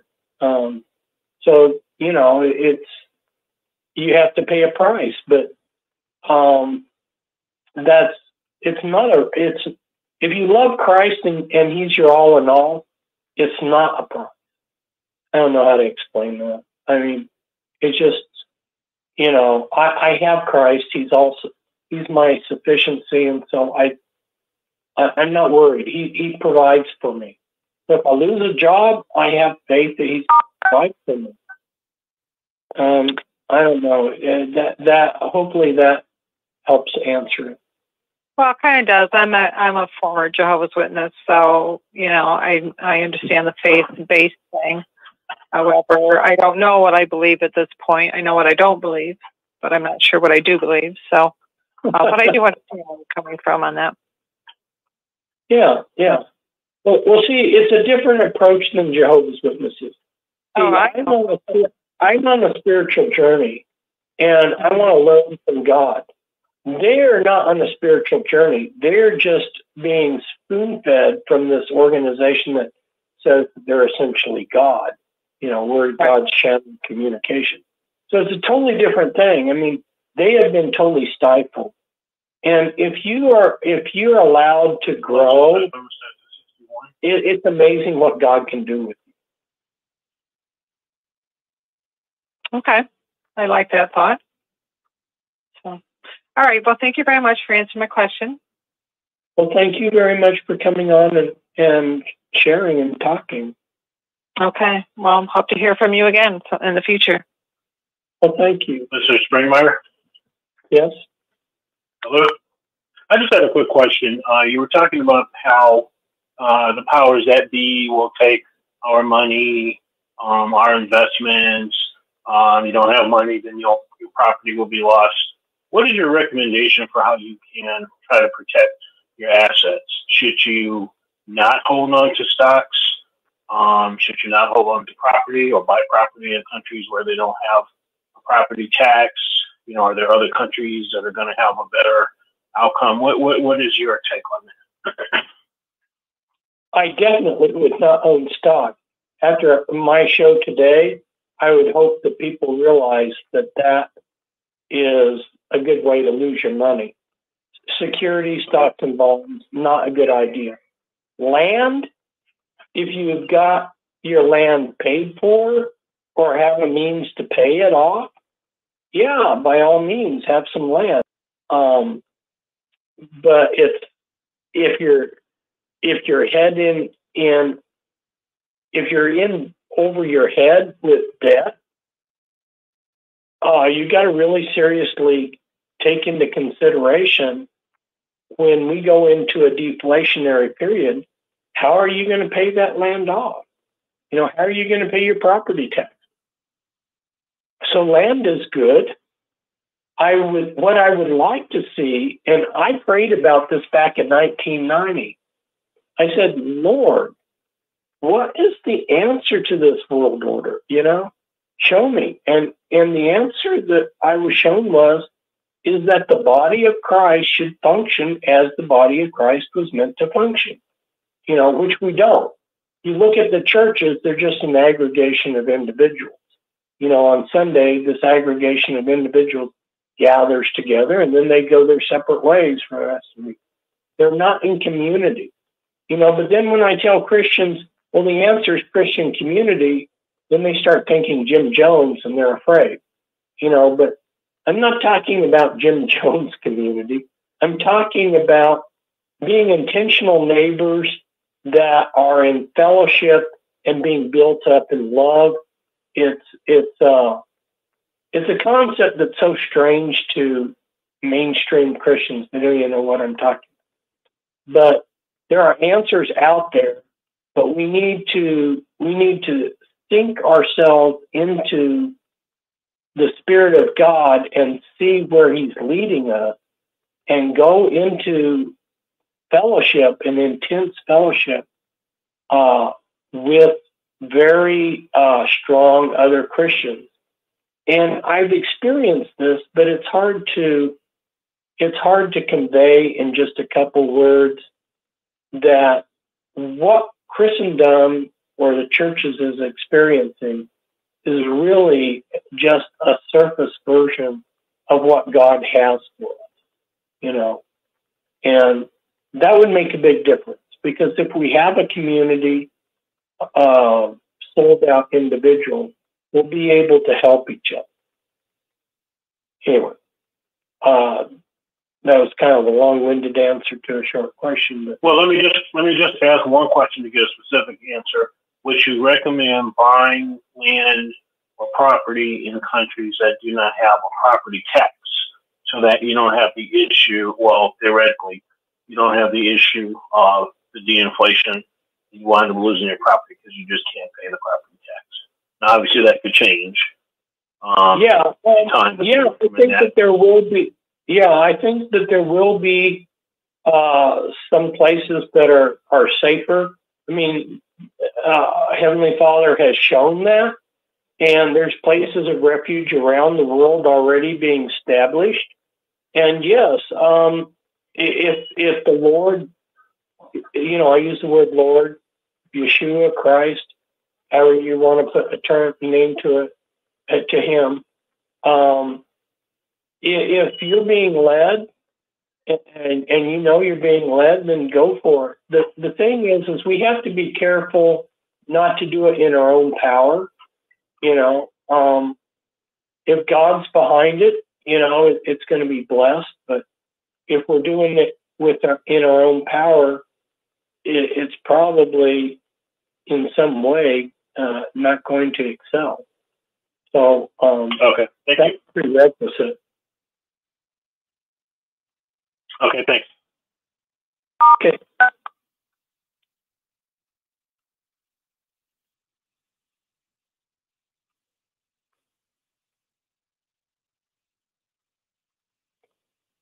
How we doing out there, people?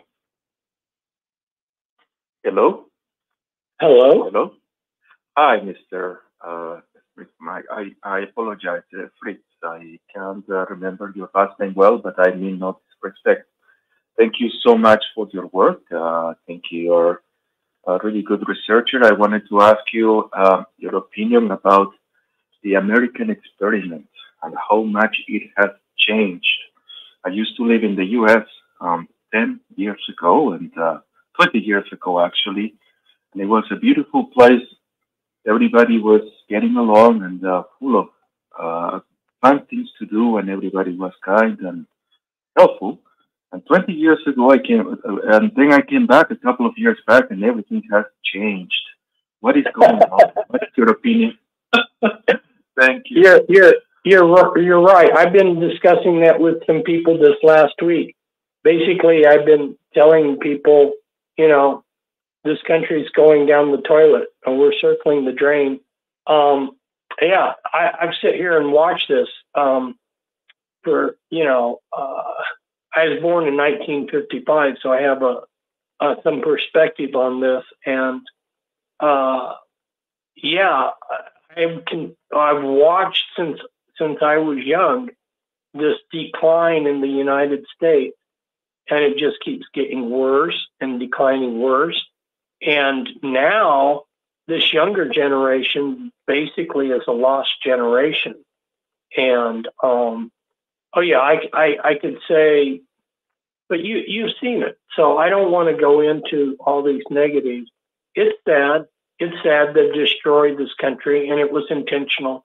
The United States was their biggest threat because the Americans were free, and they were intelligent, and they were mobile, and they intentionally set out to destroy the United States. And they've done a good job, but they're not finished. They've got some more nasty stuff planned for us. But and God's allowed it because we have earned judgment too. So it's not like we don't have ourselves to blame.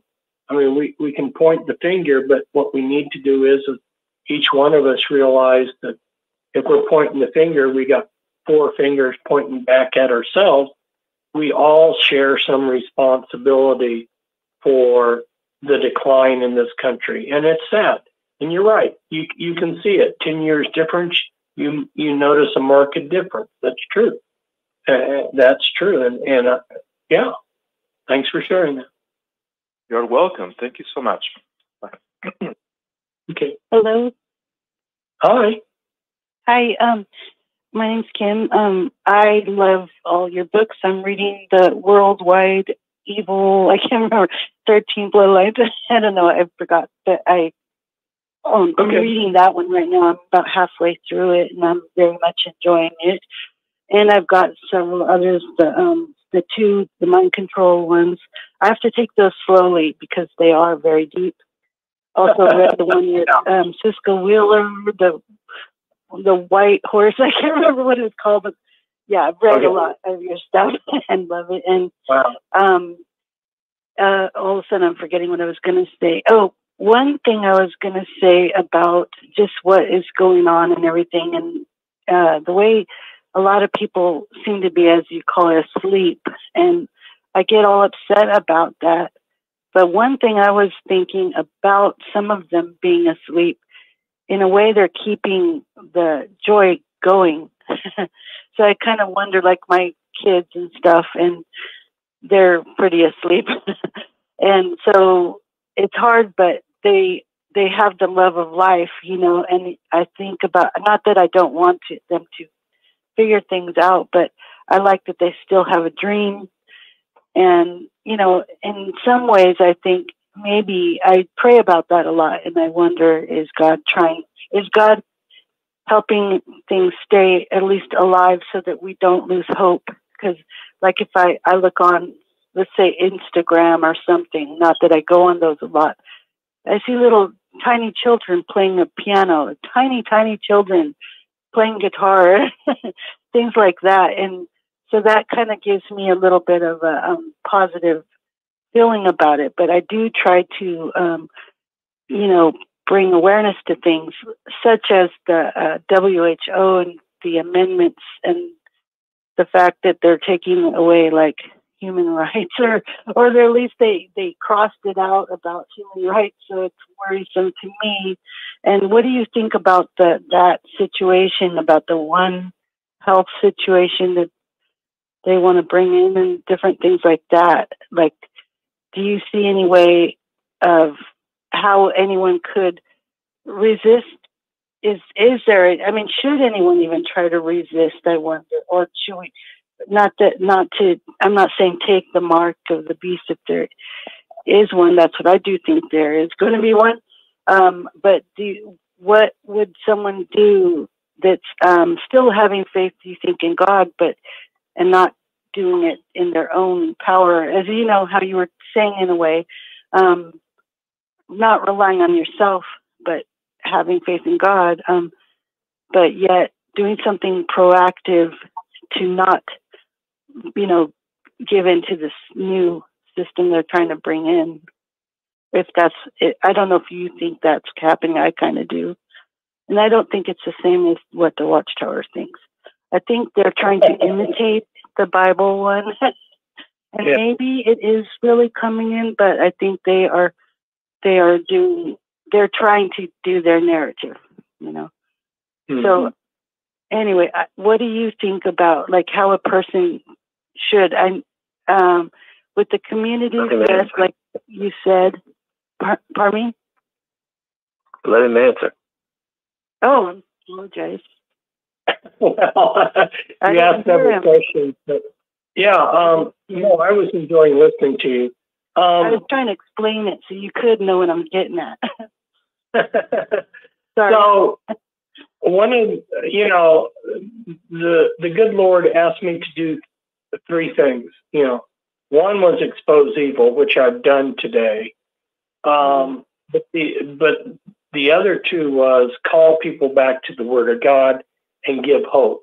Without hope, we're not going to move forward. So, it's senseless to hear this kind of information if we don't have the spiritual roots to go forward in hope. Because otherwise, people just, hunker down and they go, well, we can't do anything about it. Why even think about it? It's really neither what the world does, to some degree, is neither here nor there, because the world's going to be the world. But we need to be the kind of person that Yahweh or Jehovah, or however you want to call him, we need to be the person that he wants us to be. We need to be in him, and we need to be Christ-like. And then let the chips fall where they fall. He was just quite frank about it. Yeshua was quite frank. He said, if they tortured me, if they persecuted me, they're going to do the same to you, And so I don't know why people expect anything different. Exactly. So, it's neither here nor there. The thing is, what they do is neither here nor there. We can't really stop them from being their mean, nasty selves, but we can make ourselves to be the person that God wants us to be. And that's really an important focus. And He wants us to have hope. And some of these things can actually become a distraction. Like you say, if people lose their hope because they're looking at it. And that concerns me some. And there's so much to say, and if I don't expose the evil, nobody else is, the things I said tonight, I don't think you're going to hear them anywhere else. Really, seriously. I don't know anybody else that's telling me that. Well, I mean, on the, I don't think anybody's going to break down to you how they know how to create these thought control religions. I don't think anybody's going to break down to you how they have worked hard globally to steal all the stocks and bonds. And there are a few people out there that are actually on track that are saying they're going to use deflation to do this. But it's a little lopsided on my message tonight because I'm exposing evil, but definitely part of my job responsibility is to give people hope. And if you don't have that, maybe this kind of information isn't for people. If a person doesn't have that kind of hope and going forward, it is going to be paralyzing. It's going to be like the person's going to be like a deer in headlights, just frozen. And that's not going to help any. That's not going to help any. So I understand what you're saying is that people that are ignorant of this are still going forward with their lives. Back in the 90s, people were saying, well, the New World Order's coming, blah, blah, we better not have children. And I was like, no, don't do this. Christ wants us to live a life. Go ahead and have children. He says, be fruitful and multiply, and continue being the person that He wants you to be. Don't become paralyzed like a deer in the headlight.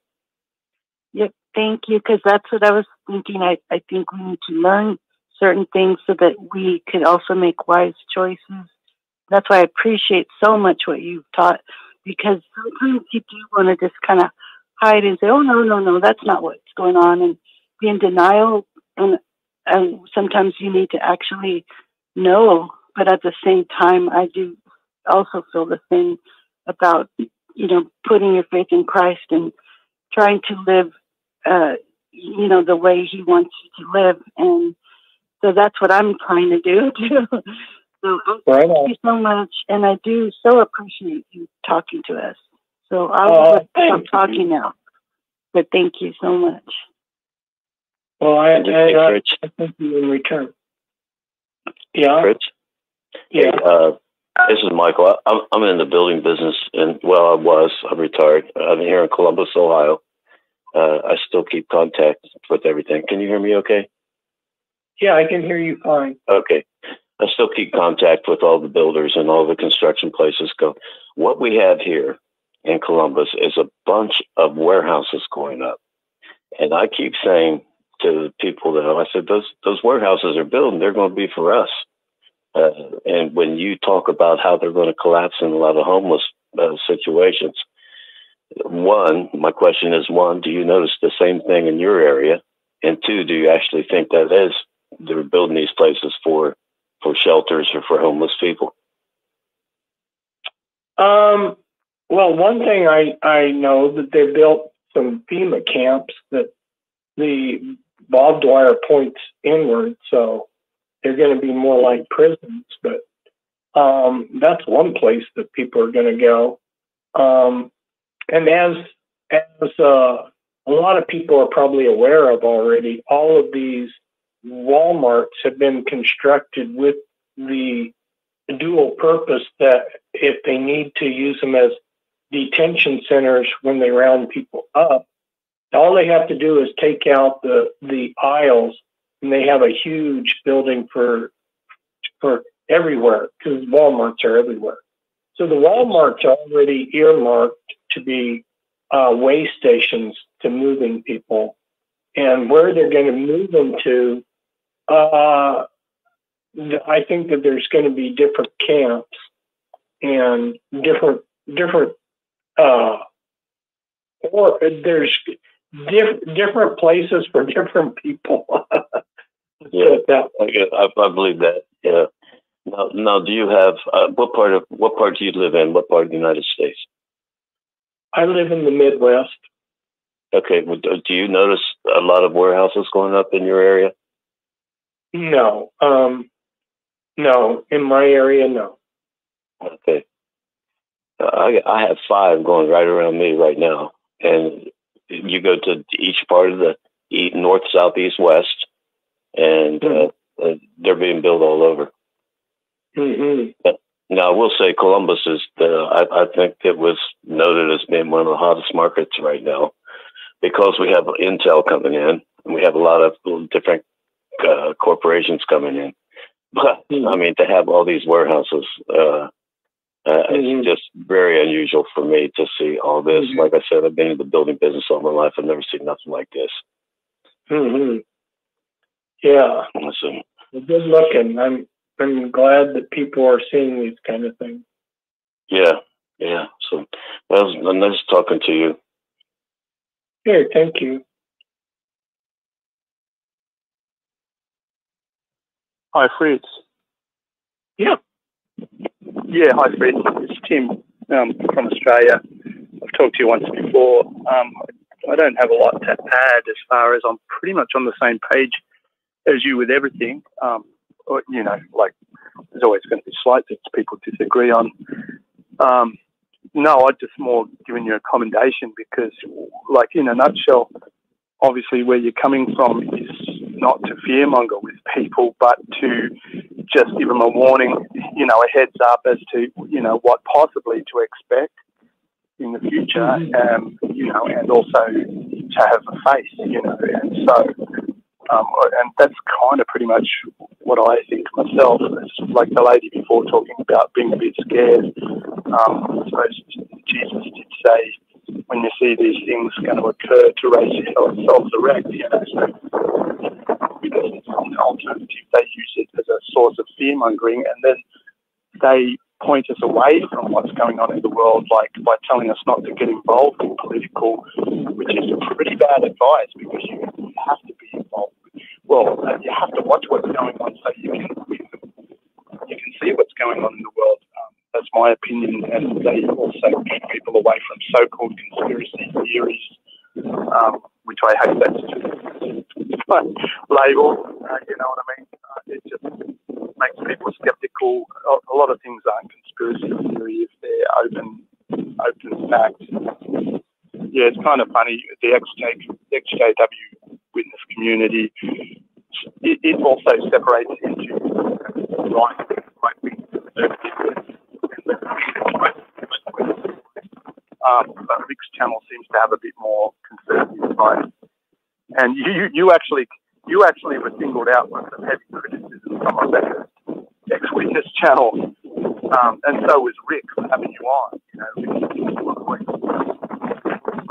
this channel called Old World. Basically, he doesn't agree with what you're taking on, you know, the whole Masonic influence in the witness religion is. Whereas personally, I think, do you have to agree or disagree? It's like, why criticize someone if they're giving them information? I prefer to take everything with an open mind, and you don't have to agree. Like that doesn't, even if I don't agree, does it make you a bad person? No, you're coming from a place of trying to help people, and you're not always going to have everything right. That's my opinion. I wish more people look at it that way, rather than being so critical, you know, of Fritz as to some nut job when it's clearly not the case. And I think it's pretty encouraging to see that you trying to point people to have faith, but just not in the religious context of witnesses. You know, from an actual biblical perspective. So yeah, I thought I'd just give you some encouragement there. You know, I think you're doing a great job, and yeah, it's just interesting listening to you. Personally, I tune out on a lot of the world stuff going on. If I find it gets discouraging, I won't listen to it for a while. But you still have to know what to expect, so it doesn't take you by surprise when it happens. That's my opinion. But anyway, thanks, Fritz, and I'll keep listening. Oh yeah, and I did say in the comments. So I don't know if you're seeing the comments. There's a guy there, Mikey. He asked a question. He can't ring in. He's asking about the CBDCs and crypto, and I'm assuming that he wants some advice. What were your thoughts on that? So I'll leave it there. Thanks, Fritz. Okay, thanks for sharing your perspective on things. A lot of companies or banks have gone over to CBDC. You know, they're doing trial runs. I don't know if you're aware of that. Yeah, we're like Bank of America and a lot of other big places are they're already selling us out. And there's a lot involved with the CBDCs. I've done a number of programs on them because, well, you know, like there's 110 already involved banks that are already involved with the pilot program with the CBDCs. And the new currency will be hosted with major cloud providers like Microsoft and Google and Amazon. So, you know, it's BlackRock, Vanguard, these are Illuminati companies, you know, and they're totally behind all of this. So they've passed, the Biden administration has passed legislation taking us towards a CBDC, and so we'll just have to wait and see when they do a recall on the dollar, you know.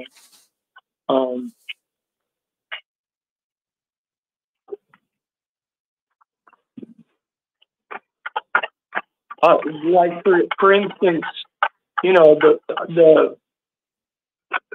Fed's governor, Gail Bannard, she like a quote from her, you know, that she can't wrap her head around how other major countries are having digital currencies and we don't have it, you know. And they're going to start telling us, you know, that a digital CBDC will preserve our status as the world's reserve currency. You know, they've got all of these nice little things that they claim it's going to help us with. So it's just to make the pill shaped easier to shove down our throat. We got another person there that's got a question or comment. Go ahead, hit *6 and come on, say hello to Fritz. Well, Fritz, that's amazing. It's just unbelievable. I mean, how much time do you spend on this every day? Actually, not a whole lot. I most of my time is actually spent trying to provide for my family. Yeah. That's one reason why I am so limited in getting time to do radio shows is, you know, I have some projects I'm working on the side that I'm investigating. I'm not even going to say what I'm investigating, but it's an aspect of the world order that I'm investigating. And so there are some niches that I'm actively trying to pursue. But there's a lot of stuff that I just have to let go that I just don't have the time to do. Like just talking about the kind of things that are going on. All these companies and all of these people are leaving California, Of course, it's called an exodus, but in reality, only 1% to 2% of Californians have moved out of California. But I've met some of the Californians that have moved, and they don't want to live in what's happening in California, but that's just one. I just bring that up as just one thing of 100 that are happening right now in our country, and who has the time to track it all? And it's enormous. They're shoving so much stuff. They're moving so many agendas. It's really hard to stay on top of it. And so I also have to listen to other researchers because I can't do it all myself. Well, you're on 6 screens. We have some people that just called in. If you'd like to come in, 603, do you want to come back and say hello to us? We've got Fritz Springmeier. He's on with us tonight. Go ahead, 603, you're on with us. Go ahead. Hi, Fritz. Kevin in New Hampshire. Some interesting stuff. I was looking up your books on Amazon. There's like 5 there. I want to ask the first 3 volumes you have in print and Kindle. Will you consider doing like an Audible for your books? I think some people have done audio books of my books. They're somewhere out there. People have told me that they've found, one of the things that's happened with, and I quit resisting this years ago, is a lot of my books have been pilfered and other people have printed them. Other people made money off of them. But, it's a good thing. The information's getting out there. So there are digital versions of the books. Some people have gotten my Be Wise with Serpents book in digital form, and some people have gotten it in auditory form. So there are versions out there. I don't know where they are because I didn't create them. And Googling it. Pardon me? It's just a matter of Googling it, find out who has a digital version. Yeah. If that's important for you to find, you'll find it out there. And, of course, I like people to buy the books from me, but I have such a problem with producing enough books to meet book orders that, and I want the information out there. I didn't write the books for myself. I wrote them to get the information out. So, yeah, if you can find something out there, power to you. All right. Well, I prefer to just buy it from you on Amazon. Are you talking about me buying it from you directly? Yeah, you can do that. My website is pentracks.com. The Bloodlines of the Illuminati book is available through pentracks.com. The other books, one would have to just send me a donation through PayPal and make it clear to me that what you wanted to get.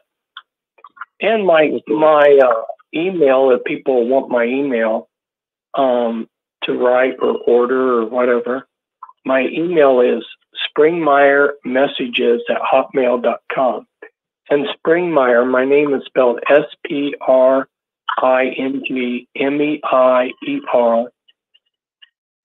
and then messages. It's all lowercase, one word, Springmeier Messages at hotmail.com. Okay. All right. Yeah. The only other question I had was, you had one book on Amazon. It was like pretty expensive, almost $200. That's kind of steep. None of my books that are being sold from me that's high. I mean, people are taking my books and making a lot of money off of them. Years ago, I came out with a book, The Watchtower and the Masons. Right? I sold The Watchtower and Masons for $10. I think part of the time I later sold it for $12, right? People actually, someone actually told me they paid $600 for that book, The Watchtower and the Masons. Wow. Okay. So if I would buy that book is kind of interesting too. I was just telling someone this last week how, because they were asking me questions, and I said, you know, if you wrote a book associating the Indians, the American Indians with the Masons, they wouldn't care. If you wrote a book about big politicians that were associated with Freemasonry, they wouldn't care. You know, there's even a book written by a Freemason about the clergy and Freemasonry, you know. But when I wrote this book about the Watchtower being associated with the Freemasons, they came unglued. And so my question is why did it upset Freemasons? Why are they upset that somebody would expose that there's a connection between the Jehovah's Witnesses and Freemasons? Why? Maybe because it's part of a secret agenda? Well, they are connected. They are connected. Russell was a Freemason. And his grave, they have a pyramid. And the Freemason thing there is right across the street. A big building there. It all belongs to, it's a Freemason, I don't know what it is, temple or whatever it is. It's right across the street from the cemetery. Yeah. Yeah, it's a Masonic cemetery. Yeah. Yeah, I think it is. Yes. Yeah. The connections there. So if I buy any of the books on Amazon, you're not benefiting from those? No, they might not even be my version. They might be printed by somebody else. Oh. I know my wife bought something off of Amazon and years before we got married, and then she was disappointed that it only had half of the book. It wasn't the full book. All right. I'll go on your website then. My other question is about your faith. Since I haven't gone to the Kingdom Hall in like 12 years, and you know, when you leave that kind of religion, you're kind of disillusioned. And I know some people that are born again Christians. Is this the same kind of faith that you have? A born again Christian? Can you ask that again? Because you were kind of breaking up. Or let me see if you're asking me, am I a born again Christian? Yes. Yes, I was born again. You know, Rick refers to me as having been a Jehovah's Witness, but when I started attending the Kingdom Hall, I was already a born again Christian, and I never got baptized into the Jehovah's Witnesses. I investigated them. I took a book study with the presiding overseer, but I never joined the Jehovah's Witnesses. I did attend the Kingdom Hall, and so I know them intimately from having rubbed shoulders with them for a couple years. And I had an adopted brother that was worked at Bethel.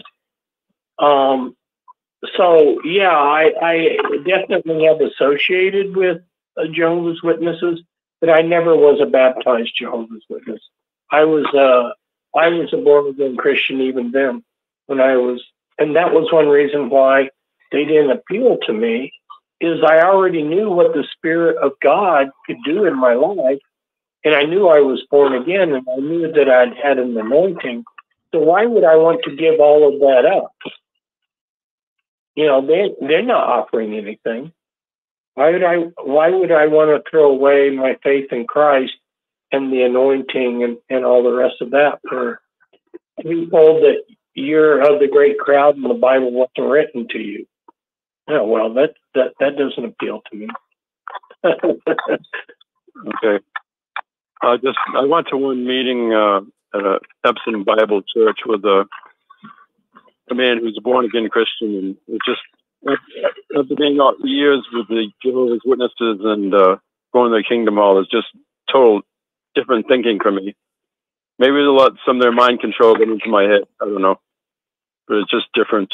And trying to understand what this born again Christian thing is. That's all. Yeah, well, Christ in John 3 said you need to be born again. And it's something that God does to you. You don't do it.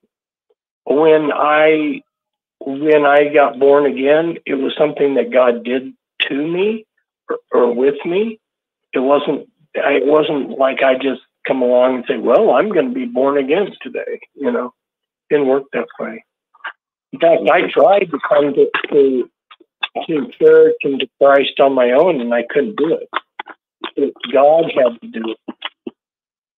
I had to be, you know, I admitted to God that I was a sinner, and that opened my life up for Yahweh, Jehovah, to come in and start working in my life.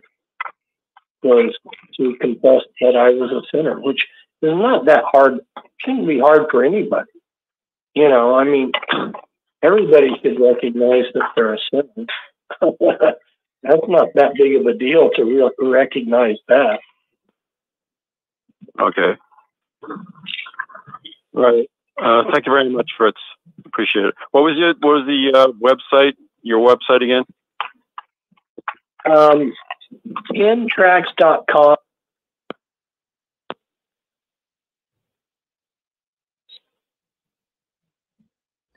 Well, hold on 1 second here, folks. We just got the phone call got shut off here. We'll be right back on with you, so stay with us. Stay with us. We'll be right back on.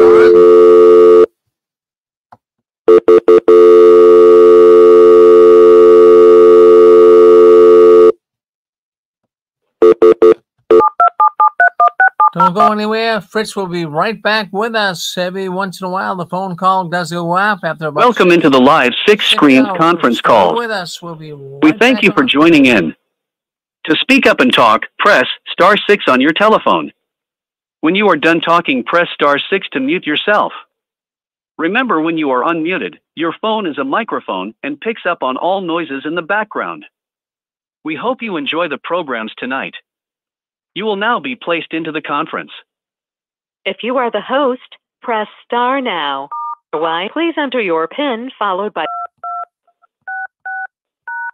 Thank you. There are 11 participants in the conference. Recording did not start because your storage is full. Please log in and delete recordings or purchase more storage from your account. While we're sharing it, and then I'll listen to what they have to say.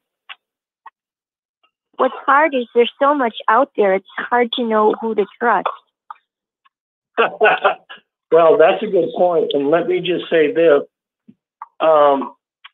I discovered from the get-go that most of the people out there that are out there supposedly exposing the world order are actually controlled opposition or not sincere. So yeah, it's pretty difficult. And you can see the evidence for that because when they in the late 90s, everybody started warning about Y2K, you know, the world's going to end with Y2K. And I was very suspicious about that. That's just a good example of how there's a lot of controlled opposition. And if you're not careful, you begin to look foolish because you'll be repeating what someone said, and it's just you're gonna end up with egg on your face to non-believers. Yeah, so. Well, that's why it's so hard, because not we don't all have your brain and your good way of researching, and so it makes it difficult. And that's why we enjoy having you on the sixth screen so much. It's because we know we can trust what you say. Your research is sound. So thank you very much. Oh, thank you. I had a question, Mr. Springmeier. Do you have any thoughts on the modern day connection between the papacy and Freemasonry? You're interested in that connection? So back early on, I think it was 1992 when I originally came out with the list, but I think I updated it in 93. Been a lot of years, but I came out with the list of 200 top Vatican officials that were Freemasons, and I gave their initiation dates, their secret Masonic names, sometimes what lodges they were in, and nobody was interested in it. So I was surprised, I was disappointed. And here this last year, finally somebody actually asked me for the list, but the actual longest list is buried somewhere in my boxes of research. But I was able to pull out a shorter version of it and send it by email. But yeah, there's, you have to understand dialectics. And there was a contrived war between Freemasonry and the Vatican. But when the thing of it is both the Vatican and Freemasonry are like the gloves to the secret hand. And the Vatican's controlled by Illuminati, so is Freemasonry. They both take their orders from the same thing. It is contrived, and I've gone in and explained these kind of things. And in my Be Wise as Serpents book, I talk about how in, I think it was 1963, you started to have the Freemasons and the Knights of Columbus have joint meetings. They both get their jewelry from the same store, same manufacturer. So they've had joint meetings since the 60s, and they're working in harmony. And so that contrived war that went on for like 100 years is now over. So there's a lot of connections between the Vatican and Freemason. Got it. Pardon me? And you know how we're discussing this right now, and I'm sure other groups and other people and all of the internet people are discussing it. People just can feel that something unusual is happening, and I'm sure that they feel that there's unseen, forces that are playing a part on people's lives. Is this going to result in a bloodbath? I mean, are people going to take to the street at some point in time when enough jobs are lost, when enough people are homeless, like you talked about, the homeless that we have before? I mean, at some point, do you feel like there's going to be a breaking point where just people just all over the world, whether simultaneous or not, just will say, I've had enough, and their back is against the wall, they've got nothing to lose, they're going to take to the street? Do you foresee that? Or has that already been? Remember a few years ago, they had those World Trade Organization demonstrations. So the answer to your question is yes, but kind of no. Yes, there will be demonstrations, but people don't understand how these kind of things become controlled. So yeah, there'll be revolts, but they will be controlled by their people. So the end result is not going to be good for our side. yeah, it will be one way of squashing the opposition, because their leaders will stand up and ride the anger of people and lead them. And yeah, there'll be protests, but it's not going to be the grassroots rebellion that needs to go on, because people don't understand how to identify all of the, I guess you could call them traitors to humanity among us. A lot of people have sold out.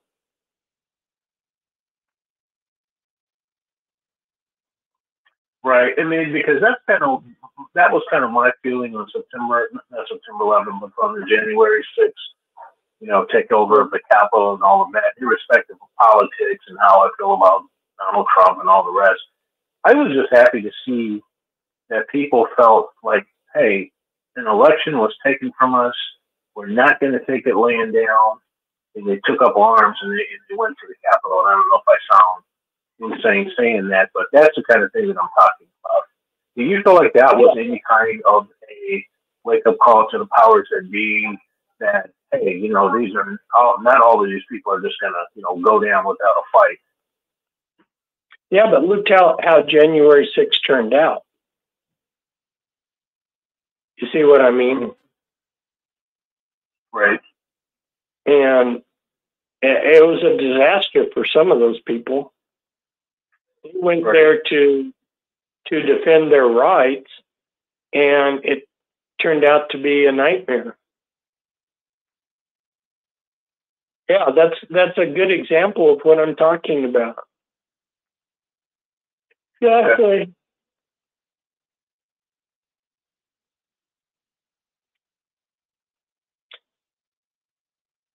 Yeah, before that kind of stuff happens, I expect the country will break down into some kind of civil war. That's what they're really. Yeah, that's exactly right. And I mean, obviously, the Civil War that we've had before, of course, that's been well taught in school, whether it's factual or not. But what do you think the Civil War would just be along the lines of the haves and the have-nots, or do you see some sort of specific, points for the country to take exception to on one side or the other, or does that remain to be seen? They're dividing the conservatives and the liberals, and this country's become so polarized.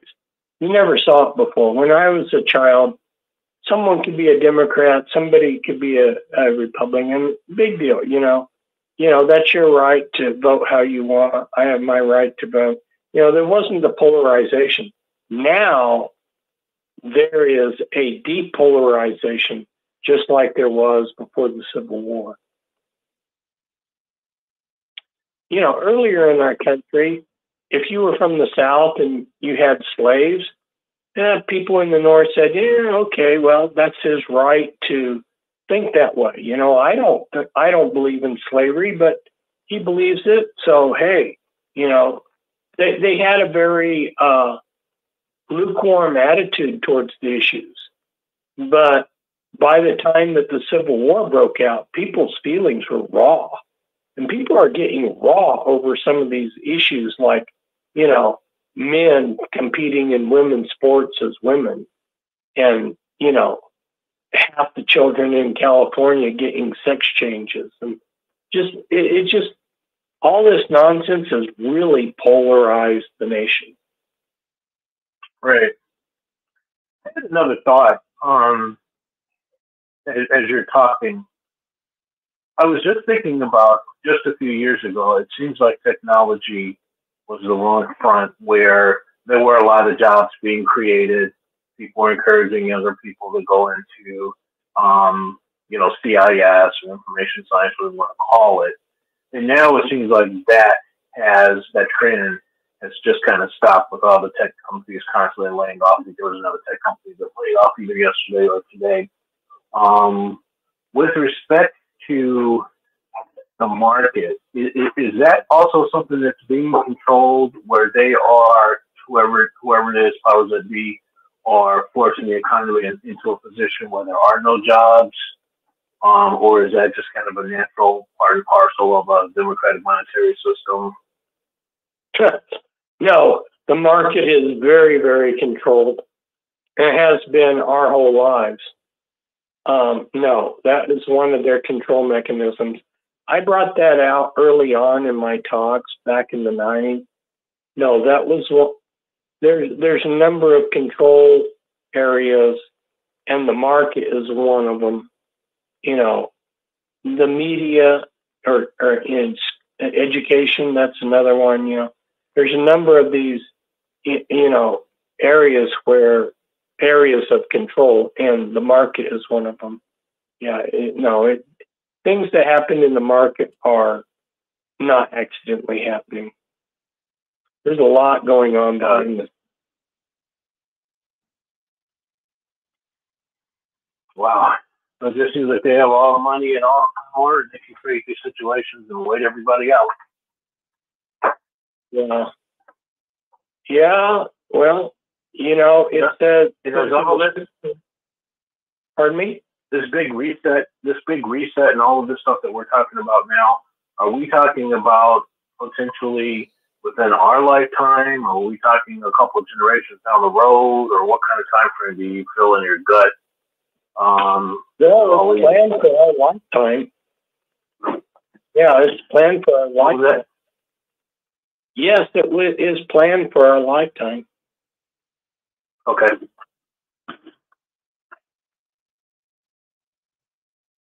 Wow, unreal. You know, but it's some of these things that you say that's just so true. I was just thinking about the fact that, and I'm sure you know this, Bill Gates is the largest private holder of farmland in the United States. And the first time I read this, I thought to myself, what is a software pioneer doing with so much private farmland? What does he know that we don't know? What does Bill Gates? And it's just things like, I'm sorry, what? You're asking what does Bill Gates know that we don't know? Well, I was just making a statement. This is what popped into my head when I read this in the paper. Why would a software pioneer go up and gobble up all the farmland in the U.S. is what I was thinking as I read this. And I was thinking to myself, what does he know that we don't know? Why is he trying to control the farmland? I don't know if it's farmland that's being used or dormant. I have no idea, but I'm like, what does he know that we don't know? Mm-hmm. Yeah. Well, and as we talk about something, it's obvious. Yeah. Yeah. And how's he going to use it too? Well, right. I mean, obviously he's going to control food prices. I mean, to me, you need food, you need air, and you need water. You can't control air, so that leaves food and water. And yeah, it looks like he's trying to do at least on one front.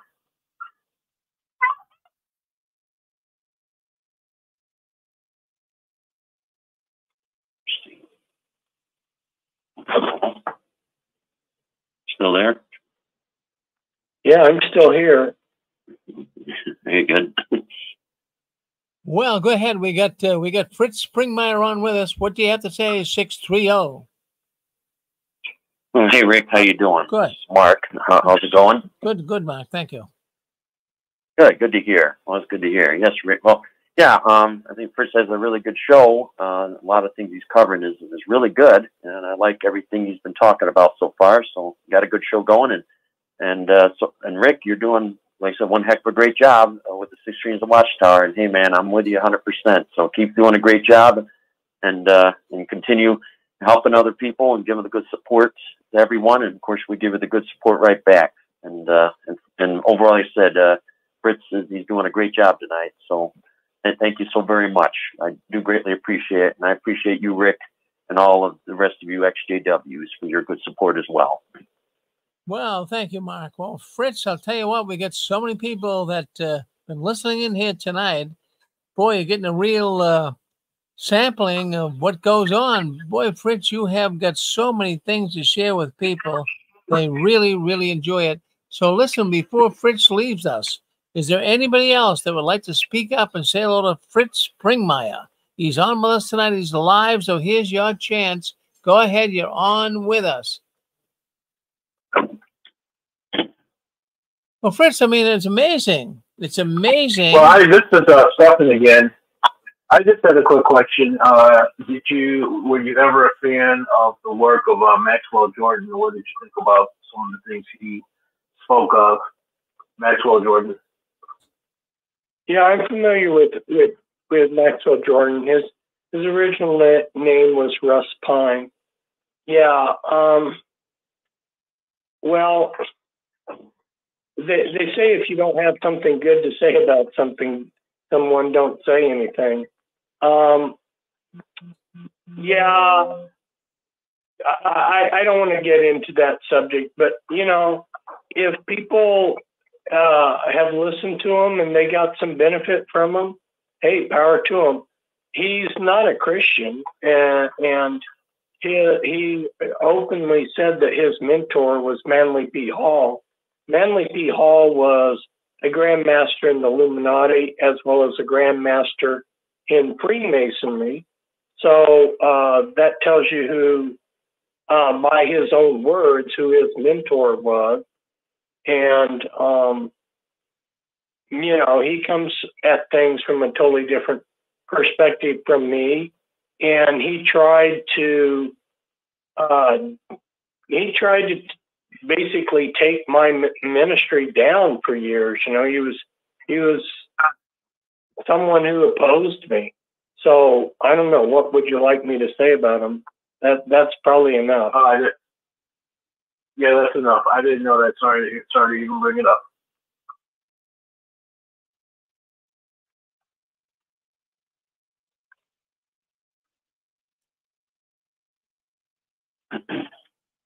Well, Fritz, I mean, it's amazing that we could get you on here tonight and talk about some of the things that are going on in the world. People really appreciate what you're saying. We appreciate it so much, Fritz. So we want to thank you very much for coming on the Six Screens tonight. So he's on with us tonight. If you have any thoughts for Fritz, he's on here with us right now. If you'd like to ask him any questions, any thoughts. If not, we're going to cut him loose and let him get back to a normal life because he's been so gracious to come on and speak with us tonight, Fritz. Thank you. Thank you. Thank you, sir. All righty. So, okay. So that's about it. Fritz, thank you very much. Yeah, thank you. Thank you, Fritz, for coming on tonight and wanting to be with us. We really appreciate it. You're a good man to take the time out and share some of these thoughts with us. I mean, there's a lot of people that might say, well, wow, I've learned things here tonight I never heard before. So we appreciate all the help you give us here at the Six Screens. Thank you, Fritz. Thank you so much. Good night, everyone. Well, thank you very much, and you have a good night yourself, Fritz, and we'll be in touch with you. Keep waving that flag of victory. And Fritz, don't you ever give in, up or out. You're a good man. Don't you ever change. We love you, buddy. Okay. Love you too. Thanks. Bye. Thank you. Yeah. All right. So that's Fritz Springmeier. Folks, we are going to have Six Screens tomorrow, Sunday edition. You do not want to miss it, starting at 1 p.m. Eastern Standard Time. So we're looking forward to tomorrow's program. And all the people that came on tonight, we want to thank you very much for coming in. Thank you for listening to the Six Screens, and thank you for calling into the program. So we'll see you tomorrow, beginning at 1 p.m. Eastern Standard Time, right here on the Six Screens Telenetwork. Thank you very much. We'll see you tomorrow, and we appreciate your presence here tonight. And keep waving that flag of victory. Don't you ever give in, up or out. We'll see you tomorrow, 1 p.m. Eastern Standard Time. Thanks, Rick. Thank you very much. You're on the Six Screens Telenetwork, earning the reputation of giving all the right ingredients, uninhibited, in exposing the hard, cold facts about the Watchtower Society. And now, the end is near.